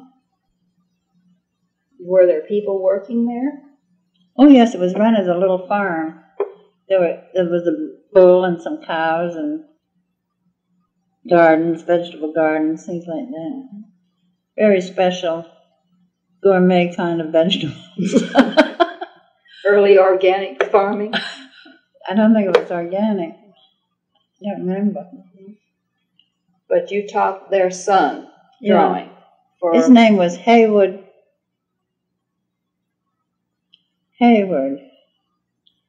That's his first name, and then last name was Manus, I guess. Mm-hmm. Manus. Mm-hmm. Yeah, that was it. Do you remember any other the summer people you went to teach drawing to? Yes, I taught Sylvia Sacchini, the little girl. What was her name? I guess it was Sylvia. I had a little class that we would take on trips from the Art Association. And this was in the summertime, and we did drawing. I took them in the car down to the docks and so on. Or they had several cars, you know, because some of them came in cars. And it was really quite a good crowd. And the fishermen gave all the students each a blackfish. And so we took hers home. She had these brand new white sneakers, which she was sure to get good and muddy. Mm. And she said, "I hate clean sneakers." And so I don't know that her name was Sylvia. It was something else. Her mother's name was Sylvia. Where did they live? In the Breakers. Oh. And when I took her up to the front door, And when the butler let her in, he said, "You can't bring that in here." She said, "I'm certainly going to. This is going to be my breakfast." Oh, dear. You really went down early, didn't you? Little girl just the same. She was the youngest in the group. Mm-hmm. Well, you did have a lot of contact with the summer colony. Well, just in the teaching business. Mm-hmm. Did you like them? Were they Well, nice they were all to you? different, and they were all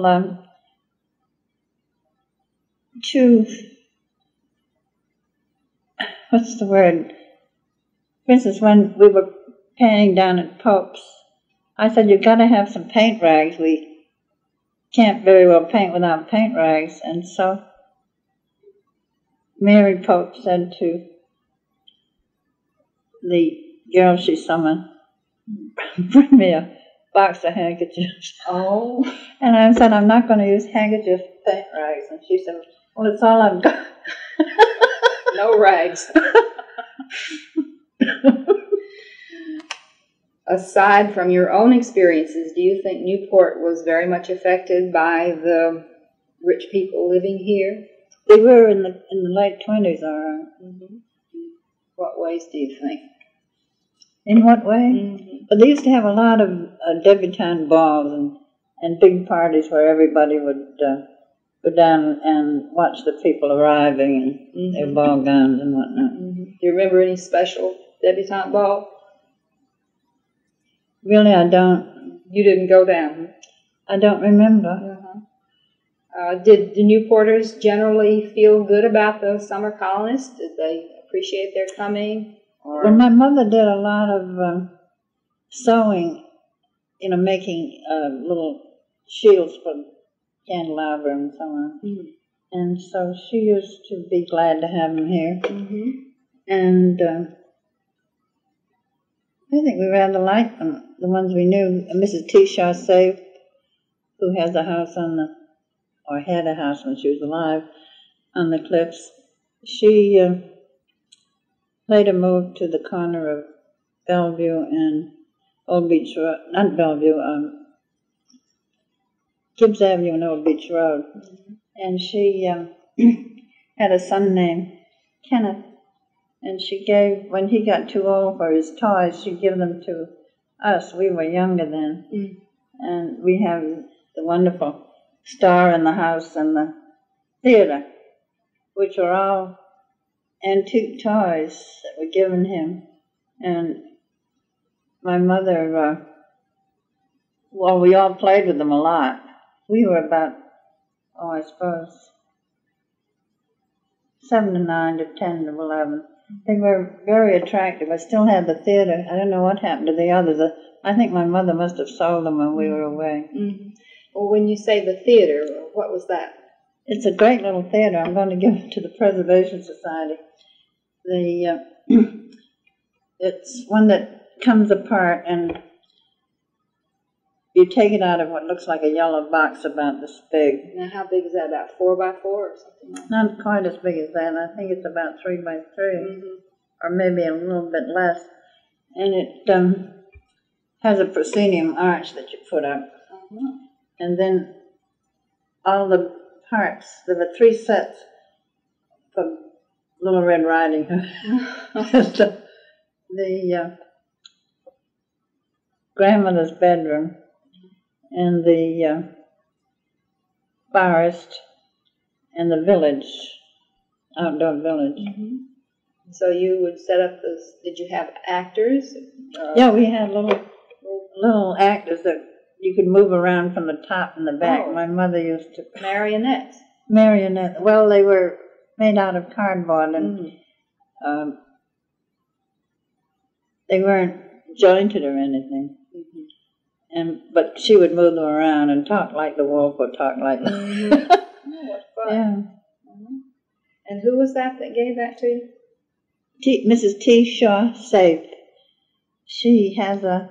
S-A-F-E? S-A-F-E, yeah. Well, you really did know some of those people.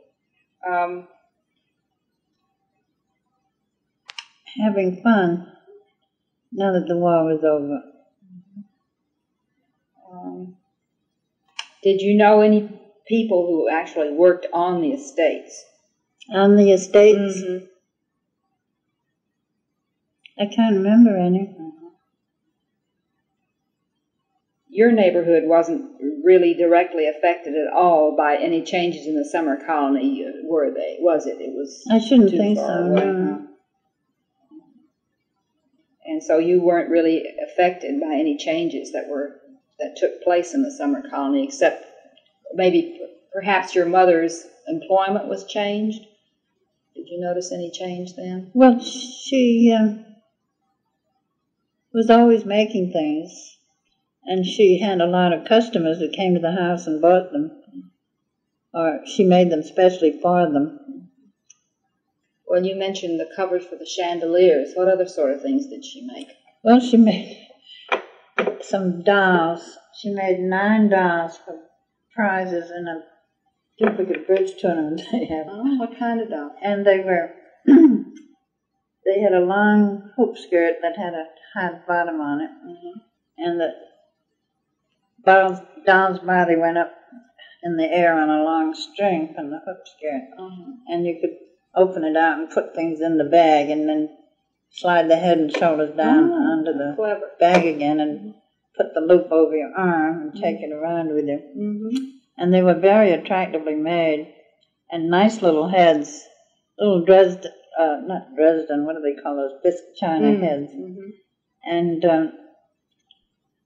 oddly enough, some years ago when I was cleaning out, after my mother died, cleaning out the place to sell them to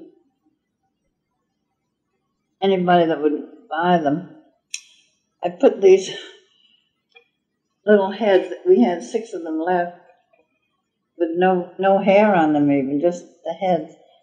And a woman who runs an antique shop out in Portsmouth bought them, and she paid very well for them, and she sold them for about 5 times what she paid me.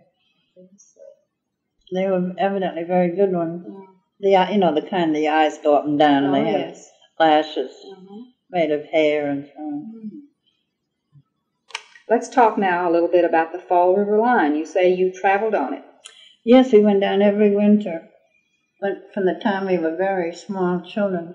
To New York? To New York, because my mother's mother lived there, and we used to go down for about a month every winter. It was wonderful fun. We loved the Fall River line. One of the best things Newport ever had, I think. What did you do when you went on the boat? Well, we go on at 9 o'clock. A.M. or P.M.? No, p.m. p.m. At night. And get to New York at 5 o'clock in the morning. Oh. So you slept all night? Yeah, we had a little, you don't remember it at all. No, it died before I got here. Oh, it was just the best way to go to New York. It was such fun. And they were so beautiful, the boats. And we used to have stateroom, a bunk, one above the other, My sister and I would sleep in the top bunk, and my mother in the bottom bunk.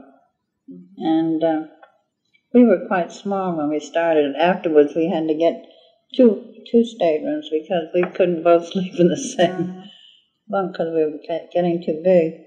But we went down through 1918, which was the last time the boat went down the river because the sound iced over on 1918. Oh, it did. And it couldn't get through. Well, then you took the stateroom and you arrived in New York at 5 in the morning, and then... We went down at 9 o'clock and got there at 5, and then you land down in the tip of Manhattan near Fulton's Fish Market. Oh, yes. And all the chefs from the hotels were coming down to pick up their food for the day in all the markets along that place. It was a market district. And we would get a taxi, I suppose it must have been. It was a car then. Yeah, a taxi, and drive up to my grandmother's place on 72nd Street. West or east? Was it the west side or east side?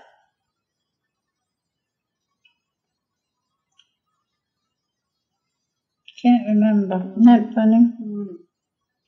It was on the corner of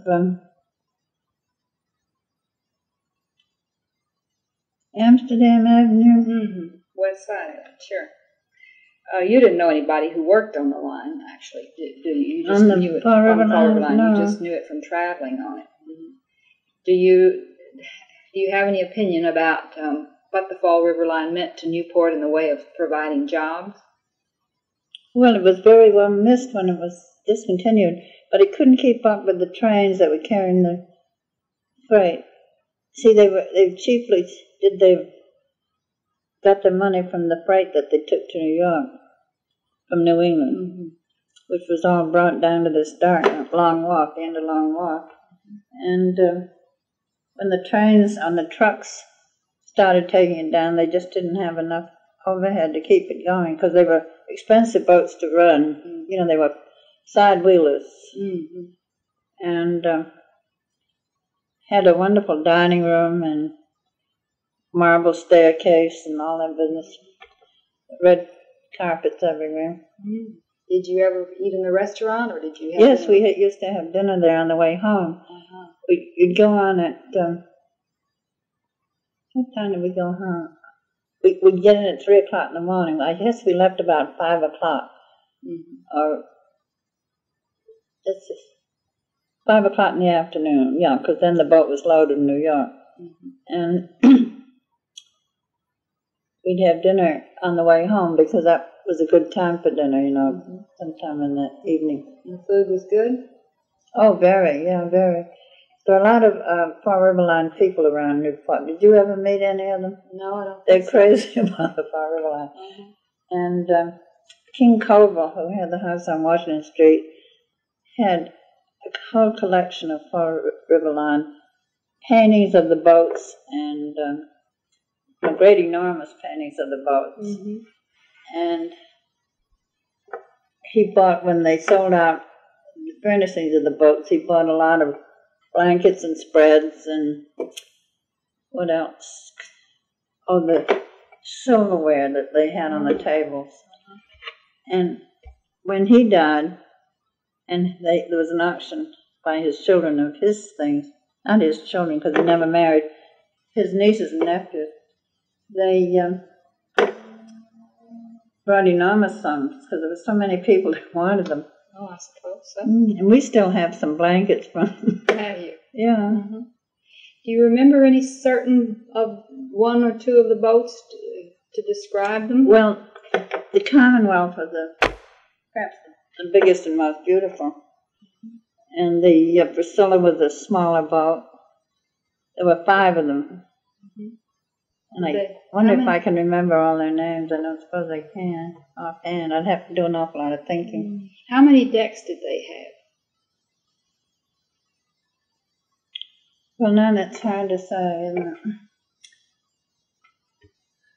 I think 3 going up. Did your mother let you run around? Oh, we thought we owned the boats. My sister and I would just play games on them, you know, hiding in them. Uh-huh. Nobody minded that you did that? I don't know. We weren't noisy. We were quiet. I see. But we liked to explore. Uh-huh.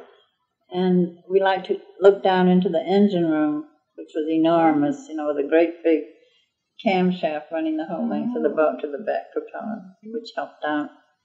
But the main thing was the side wheeling business, you know, the wheels that turned. I guess they went this way. Clockwise.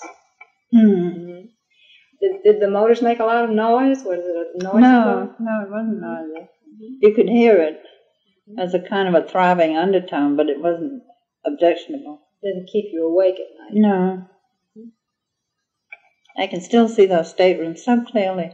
A little basin in the corner and a high threshold that you had to step over. Oh. And a chair that you could put your suitcase on. Mm-hmm.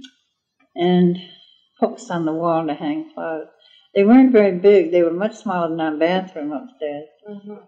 Well, how many feet would you say? Gosh, I couldn't see when you're small and things look bigger to you. I couldn't really say. True. Or just The length of a 6-foot man lying in the bunk would probably be maybe the bunk was 8 feet this way.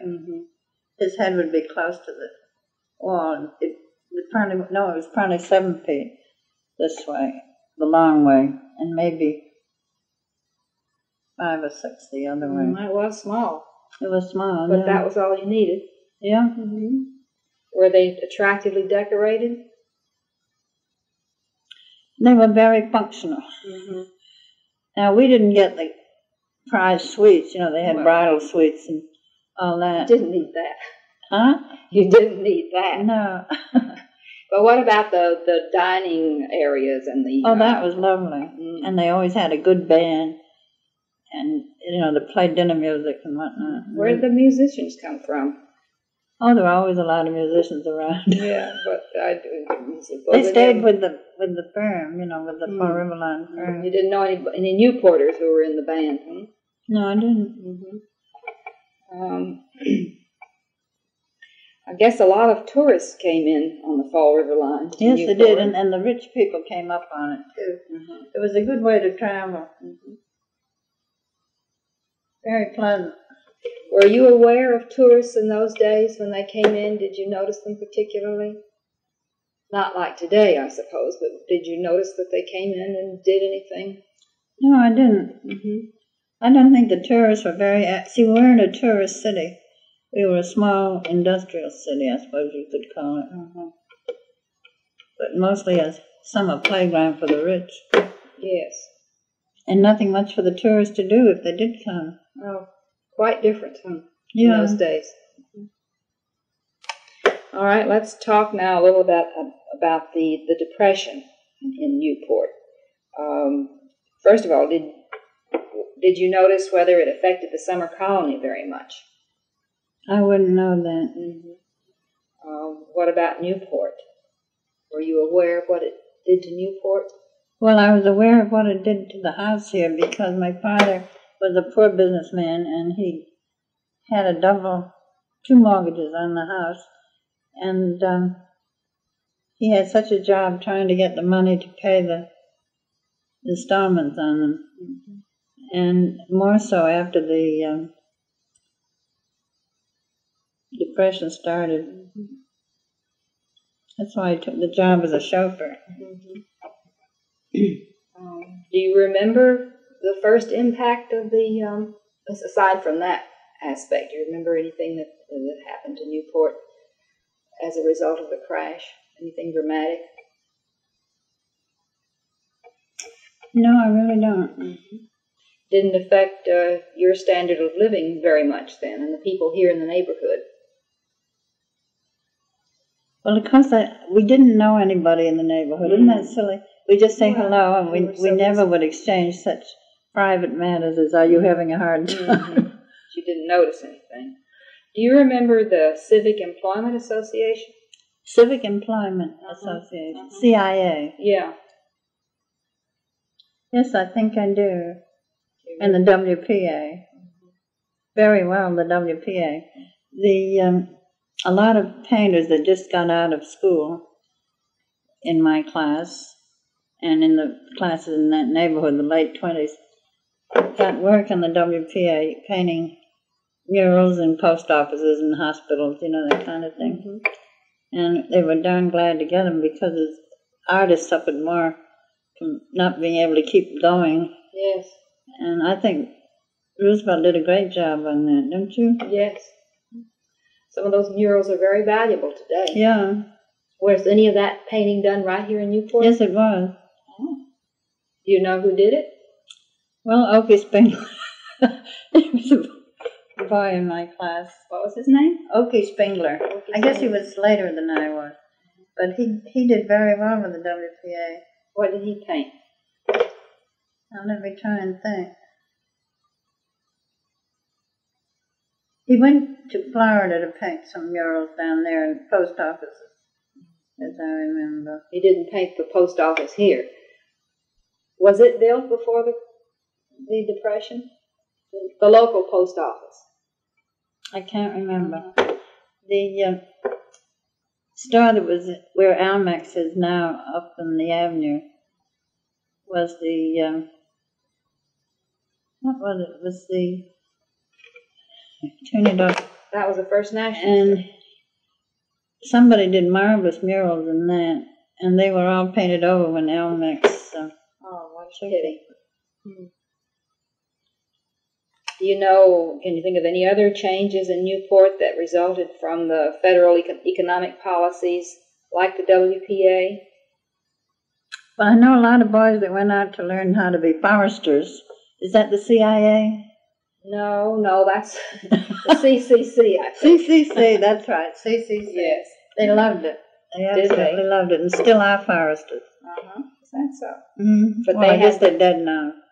But I mean, they became really taken with it. Do you remember when the Depression began to lose its effect in Newport, when things began to get better? As soon as the war started. Not until then. What about the end of Prohibition? Did that affect Newport in any way? I mean, did that help end the Depression? When did Prohibition end? In 1919, I believe. No, that's when it began. That's when it began. Yeah. In 1933. Yeah, well, after that, the bootleggers, there were a lot of bootleggers around, and after that, Prohibition was rescinded because they didn't have anything to bring in that would get them any more money than the real things. I suppose they all supplied the real things after that without having to have fights in the bay. But the bootlegging was very strong around here. Of course, the torpedo station closed after the Depression. After what? They said, were there rumors that the torpedo station would be closed? And did it affect Newport when those started spreading? Is that the question? Yes. I don't know. You mean during the Depression? Well, whenever the torpedo station closed, which was, I guess, after the war, wasn't it? After the Second War. Yes. Did people know it was going to close? Was that a surprise? It was a blow, but they decided to keep the place where we went to do the drafting as the main place for the torpedo station and to close the island because they thought it was safer on the mainland than it was on the island. I see. Well, that must have affected the jobs of some people. Well, it may have, I suppose, yeah. All right, let's talk about Prohibition. Do you remember any of those years? How old were you? Let's see, it was passed in 1919, and you were then, I guess, 14 years old. Did you remember any... Some of colony houses to do it, and one was Dr. Jacobs' house, which is now torn down for Salva Regina's dormitory, right on the corner of that road in Oka Point that goes by the Pinard Cottages and turns into South. Oh, Annandale. No, it's further. Narragansett.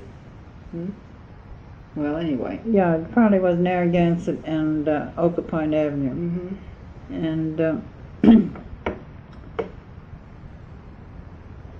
they made a big play. It had to go to the citizens to say whether they would have it here or not. They decided. Everybody was making such a stew about having it. You know, some wanted it very much and some didn't want it at all. And the gamblers had put so much money in buying this house, which was a beautiful house, and they wanted to have a really deluxe thing, and of course they said they would give so much to the city and so much to the charities and so on. But it was defeated by the citizens in a vote. I didn't know that was a problem back in those days, too.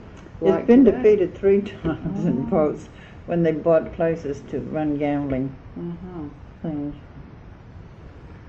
Well,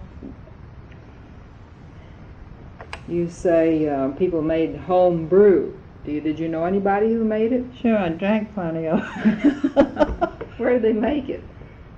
I don't know how they made it. I suppose you get a big pot and you put things in it and you boil it and then you bottle it and you chill it, and then you drink it and it tastes horrible, but you think it's wonderful because you don't know any better. supposed to like it. Nobody really made it in bathtubs. I don't know, but they always said they did anyhow. You know, I did.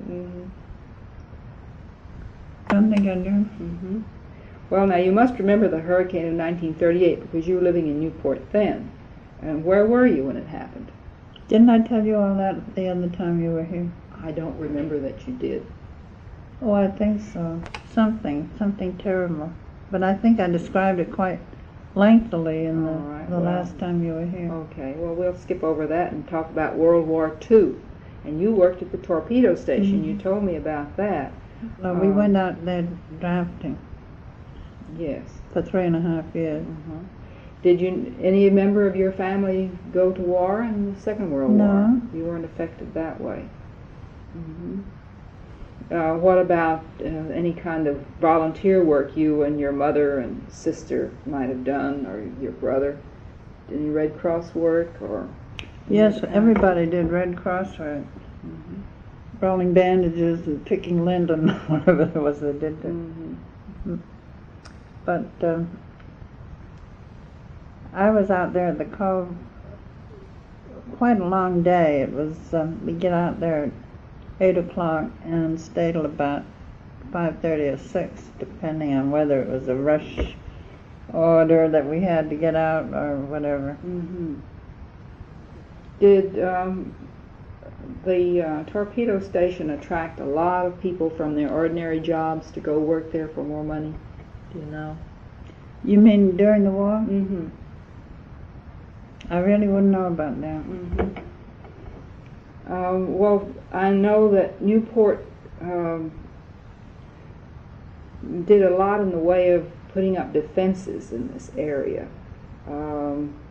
Did this make people afraid of being a target? Did they feel more secure because of these installations? It was anti-aircraft, I believe, wasn't it? They had anti-aircraft guns, yeah. Did that They work? had them on Jamestown, around Fort Weatherford. It's still over there, I guess. Did you think about that? Did it bother you to think that? Well, you know, when you're young, everything is exciting rather than worrying. And there were people that watched airplanes, you know, watched for airplanes. What do they call those people? That recognize spotters planes or something like that. Yes. But spotters, yeah. But I was so busy out there in Melville, where we went to do the drafting, that I didn't really. I wasn't home all day except weekends, Saturdays and Sundays, and not very often on Saturdays, really. Well, I understand that homeowners were required to take some sorts of security measures for their homes. Did you have to do that? What kind of security? Well, like blackout curtains. Did you have to have them? Yes, I guess we did. I can't remember that we put them up every night. Isn't that funny? I can't remember that. Did anybody in the neighborhood go around and check? Did you have sirens? Yes, we did. We had neighborhood people that were responsible for blackout. Isn't that funny? I should know that thoroughly. No, I can't remember everything. I remember that we had blackout curtains, because I remember when Mother dyed some to be black. Well, do you remember at the end of the war, what happened on VE Day or VJ Day? We were down in Provincetown on VE Day, VJ Day, and we were out on a projection of complicated rocks that went out at the end of the harbor. And it was rather hard going to get out there without getting wet, because the place you had to sort of jump. It was a breakwater, but it was in bad repair. Florence, my friend, and I were out there on the rock, and suddenly all the bells in Provincetown, there are a lot of churches along that main street, started to, it was a beautiful day, absolutely the most beautiful day, and they started to ring, and we couldn't think what was ringing for, and then we decided it was VJ Day. Mm-hmm. It was in August. Mm-hmm.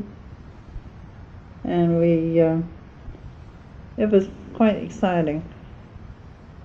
We got in somehow or other. We sort of swam in our clothes.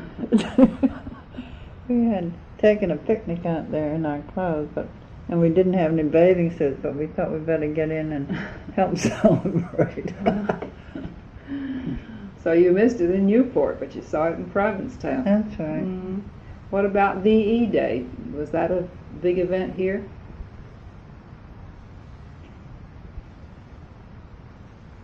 I suppose it was, yes. We were so thrilled it was over, except for the Japanese, and we knew that the Japanese would not take forever. It took them, quite a while though, 9 months. Yeah.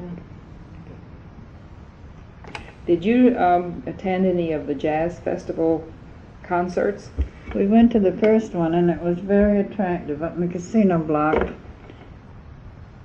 You go in the main entrance to the casino, and where they had the tennis courts where they played the championship matches, they had set up chairs and a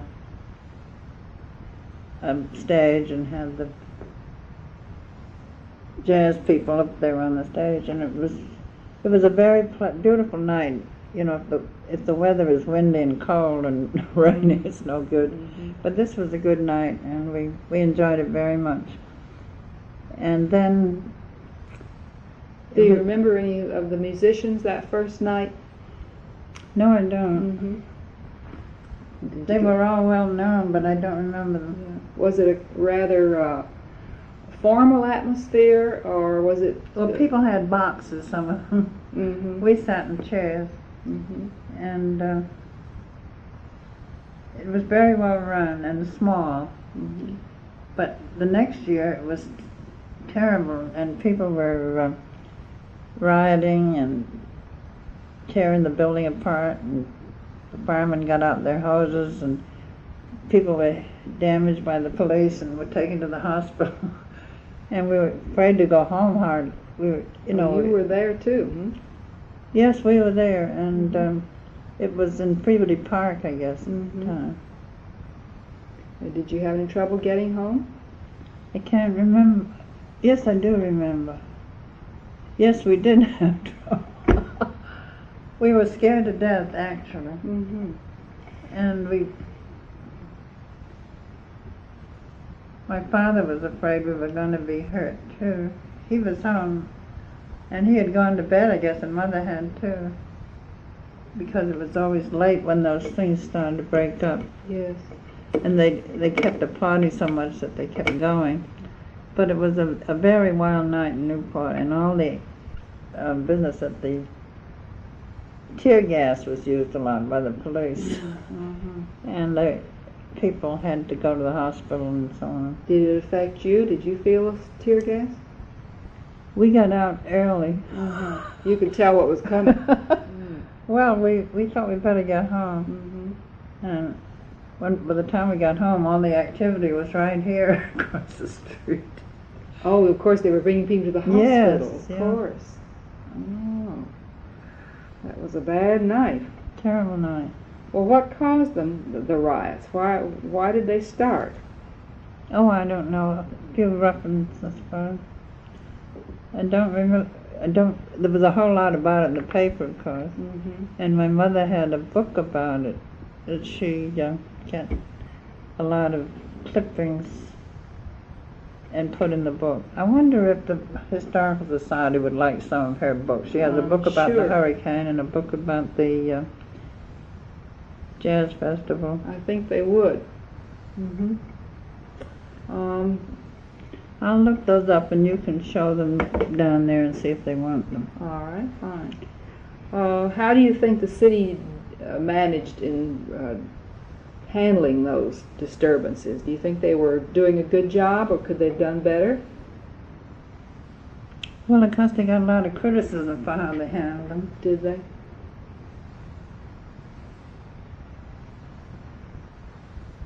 I really don't know. Mm-hmm. Well, do you think the festival should have continued? You know, they ended in 1971. No, I thought it was a great idea they stopped them. I don't like jazz anyhow. Oh, you don't? I really don't like it. I didn't go much after they moved it from the casino. So you hope it never comes back, although it is here again, but you hope it won't be like that. Doesn't seem I never go, Mm-hmm. and I hate it. So I really don't like jazz in any respect, and I hate rock and roll. There's a big difference. There's a big difference? You like jazz? Well, now let's talk about the Navy fleet, and it's leaving Newport.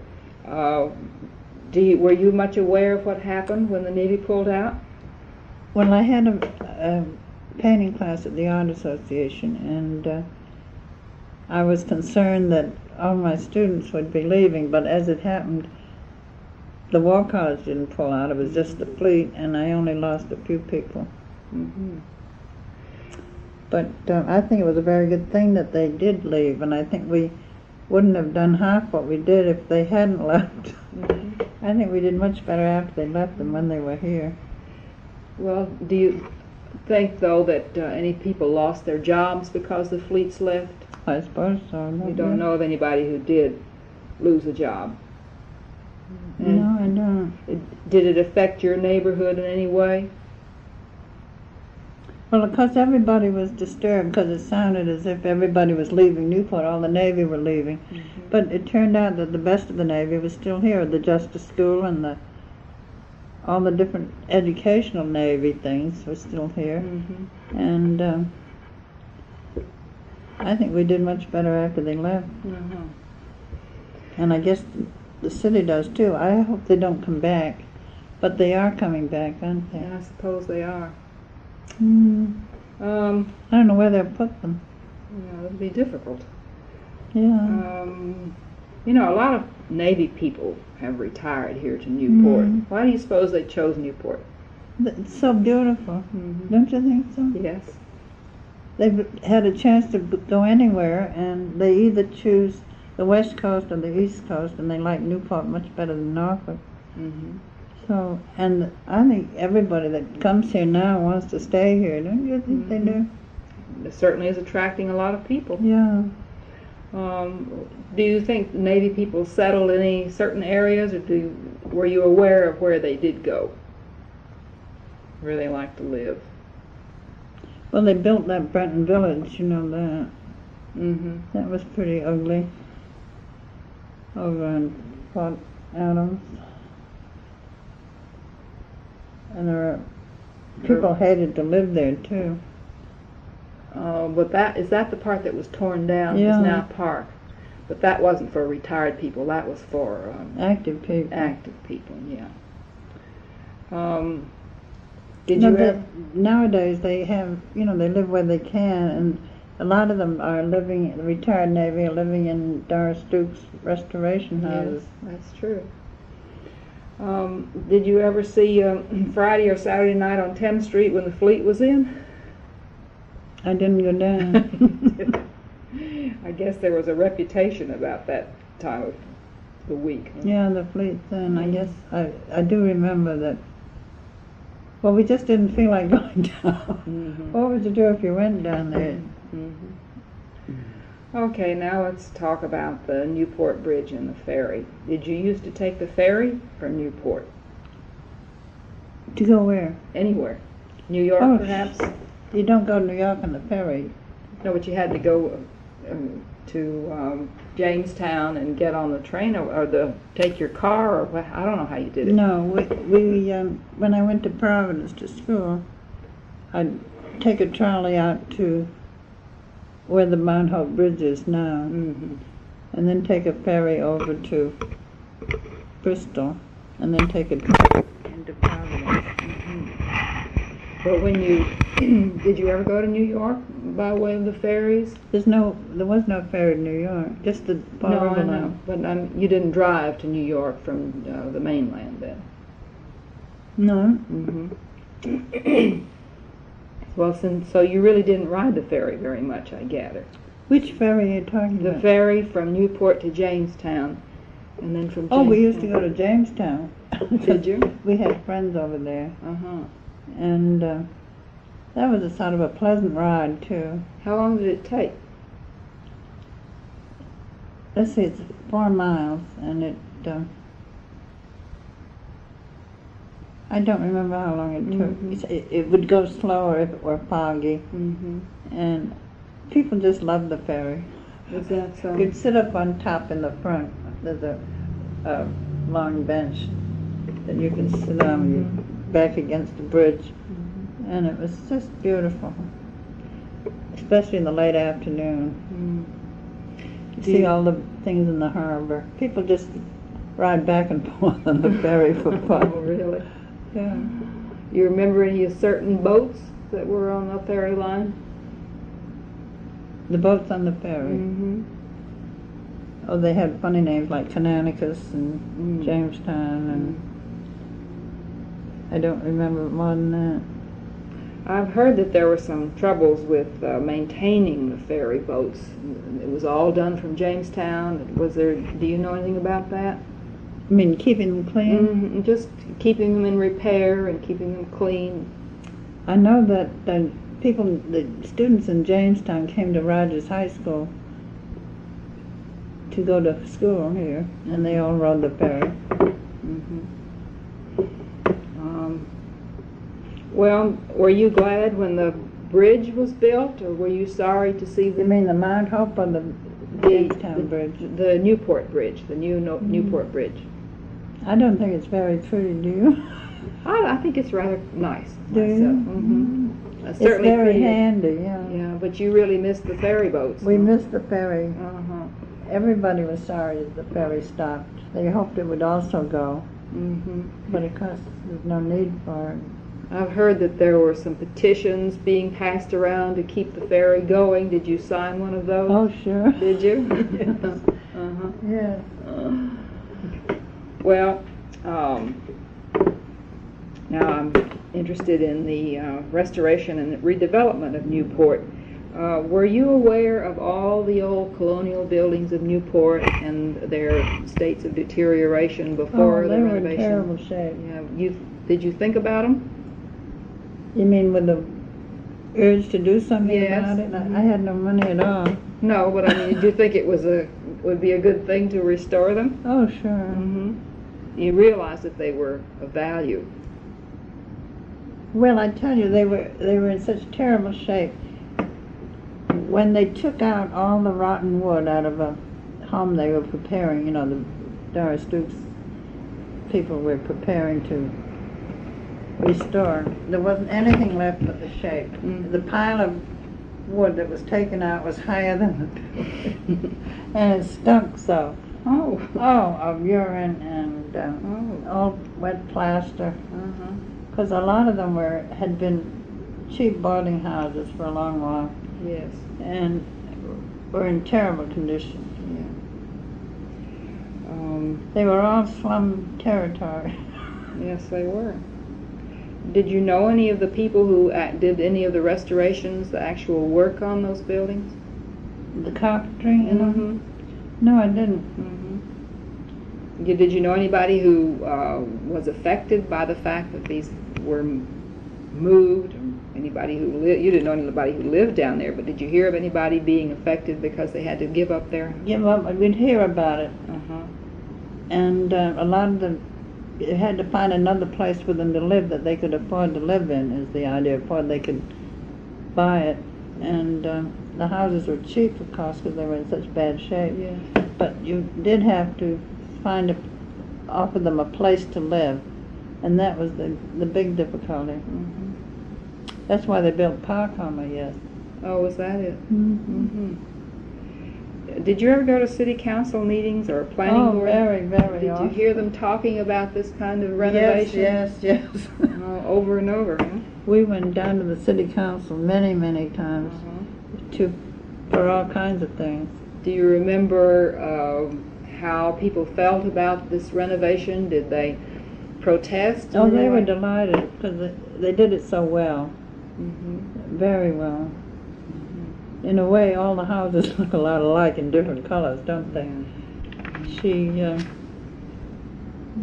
And you couldn't change them outside at all. If you rented them, you couldn't change them at all. You had to leave them just the way they left them. And of course, they were doing it the way the houses were supposed to look at the time they were built. Yes. Well, before Doris Duke's work began, there was Operation Clabbered. Did you know anybody who restored any of those houses? Now, Fisher Benson was in on that. That's right, I forgot about Clabbered. That was Antoinette Downing, was it? I believe so. Yeah. And that, you know her book, The Architectural History of Newport? Yes. Somebody gave it to me. I wonder where I put it. I haven't seen it in years. I'll bet I gave it to my nephew. Okay, then there's one more thing I'd like to ask you about, and that's the America's Cup races. Do you remember, how far back do you remember a race? The first one, since when they started with the J-boats. Did you watch them? Oh, indeed. I had a student in my class whose husband was the one in charge of the tickets. And we went out the first day for the first race, and it was wonderful fun. We went on a minesweeper, and we were in and out and so fast and all over the place, and we just loved it. And we saw, and there were thousands of boats going out, the first day. Do you remember what year that was about? Yeah, I don't. It was the first. I'm trying to think whether it was the first of the 12 meters or was it part of the J-boats? I remember the J-boats. You remember the great big ones? I've certainly heard about them. I didn't get to see them. Oh, they were beautiful. Oh, they must have been. They were so much bigger than anything you ever saw. And when you get up close to them, oh, they were enormously high in the sail. Must have been. What do you think that the cup races did for Newport? You think they were good for them, for the city? Oh, I do, yes. Up to a point. I think recently we were all glad that Australia won because it got to be such a lot of people here in the summer. You didn't like all those people coming in? Well, you couldn't move downtown in a car. You'd have to walk. You couldn't park. And lately you couldn't get up near the boats because there was so much vandalism. But when they started, we could all go up and stroke the boats and watch them work. Oh, is that Talk with so? the crews. Yeah, it was just great. Didn't attract such great crowds in those days, I guess. Yes, there were a lot of people, but they were not vandals. Oh, I see. And now you can't see them hardly. You go down there and you can't see them at all. But when we first went out for the first race. Then the second race we went on a destroyer.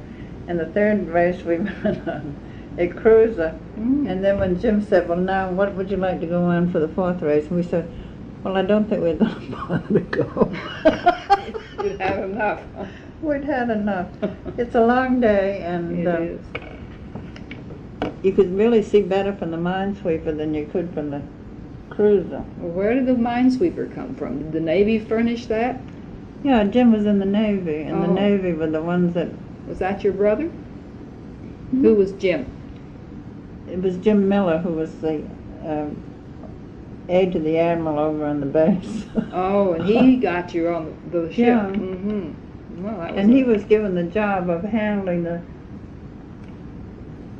tickets for the spectators. Oh, yes. For the Navy boats. Yes. Well, it must have been exciting.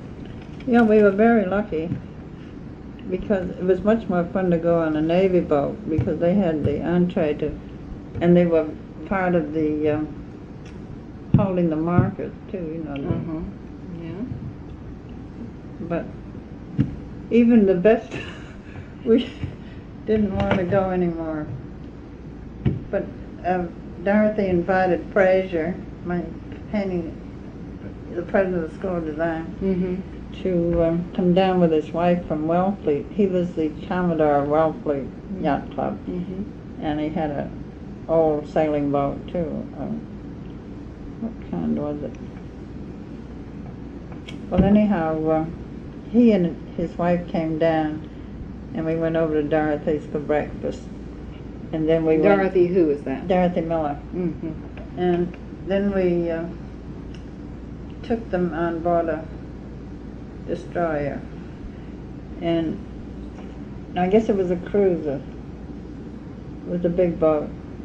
And Fraser was right up there on the bridge, and he could look right ahead and see the cups jockeying for position for takeoff, and he was so absolutely thrilled. He had a lovely day, because he had never been on the Navy boats, and he hadn't ever seen the cup races, but he was crazy about sailing. And Mary got seasick. But we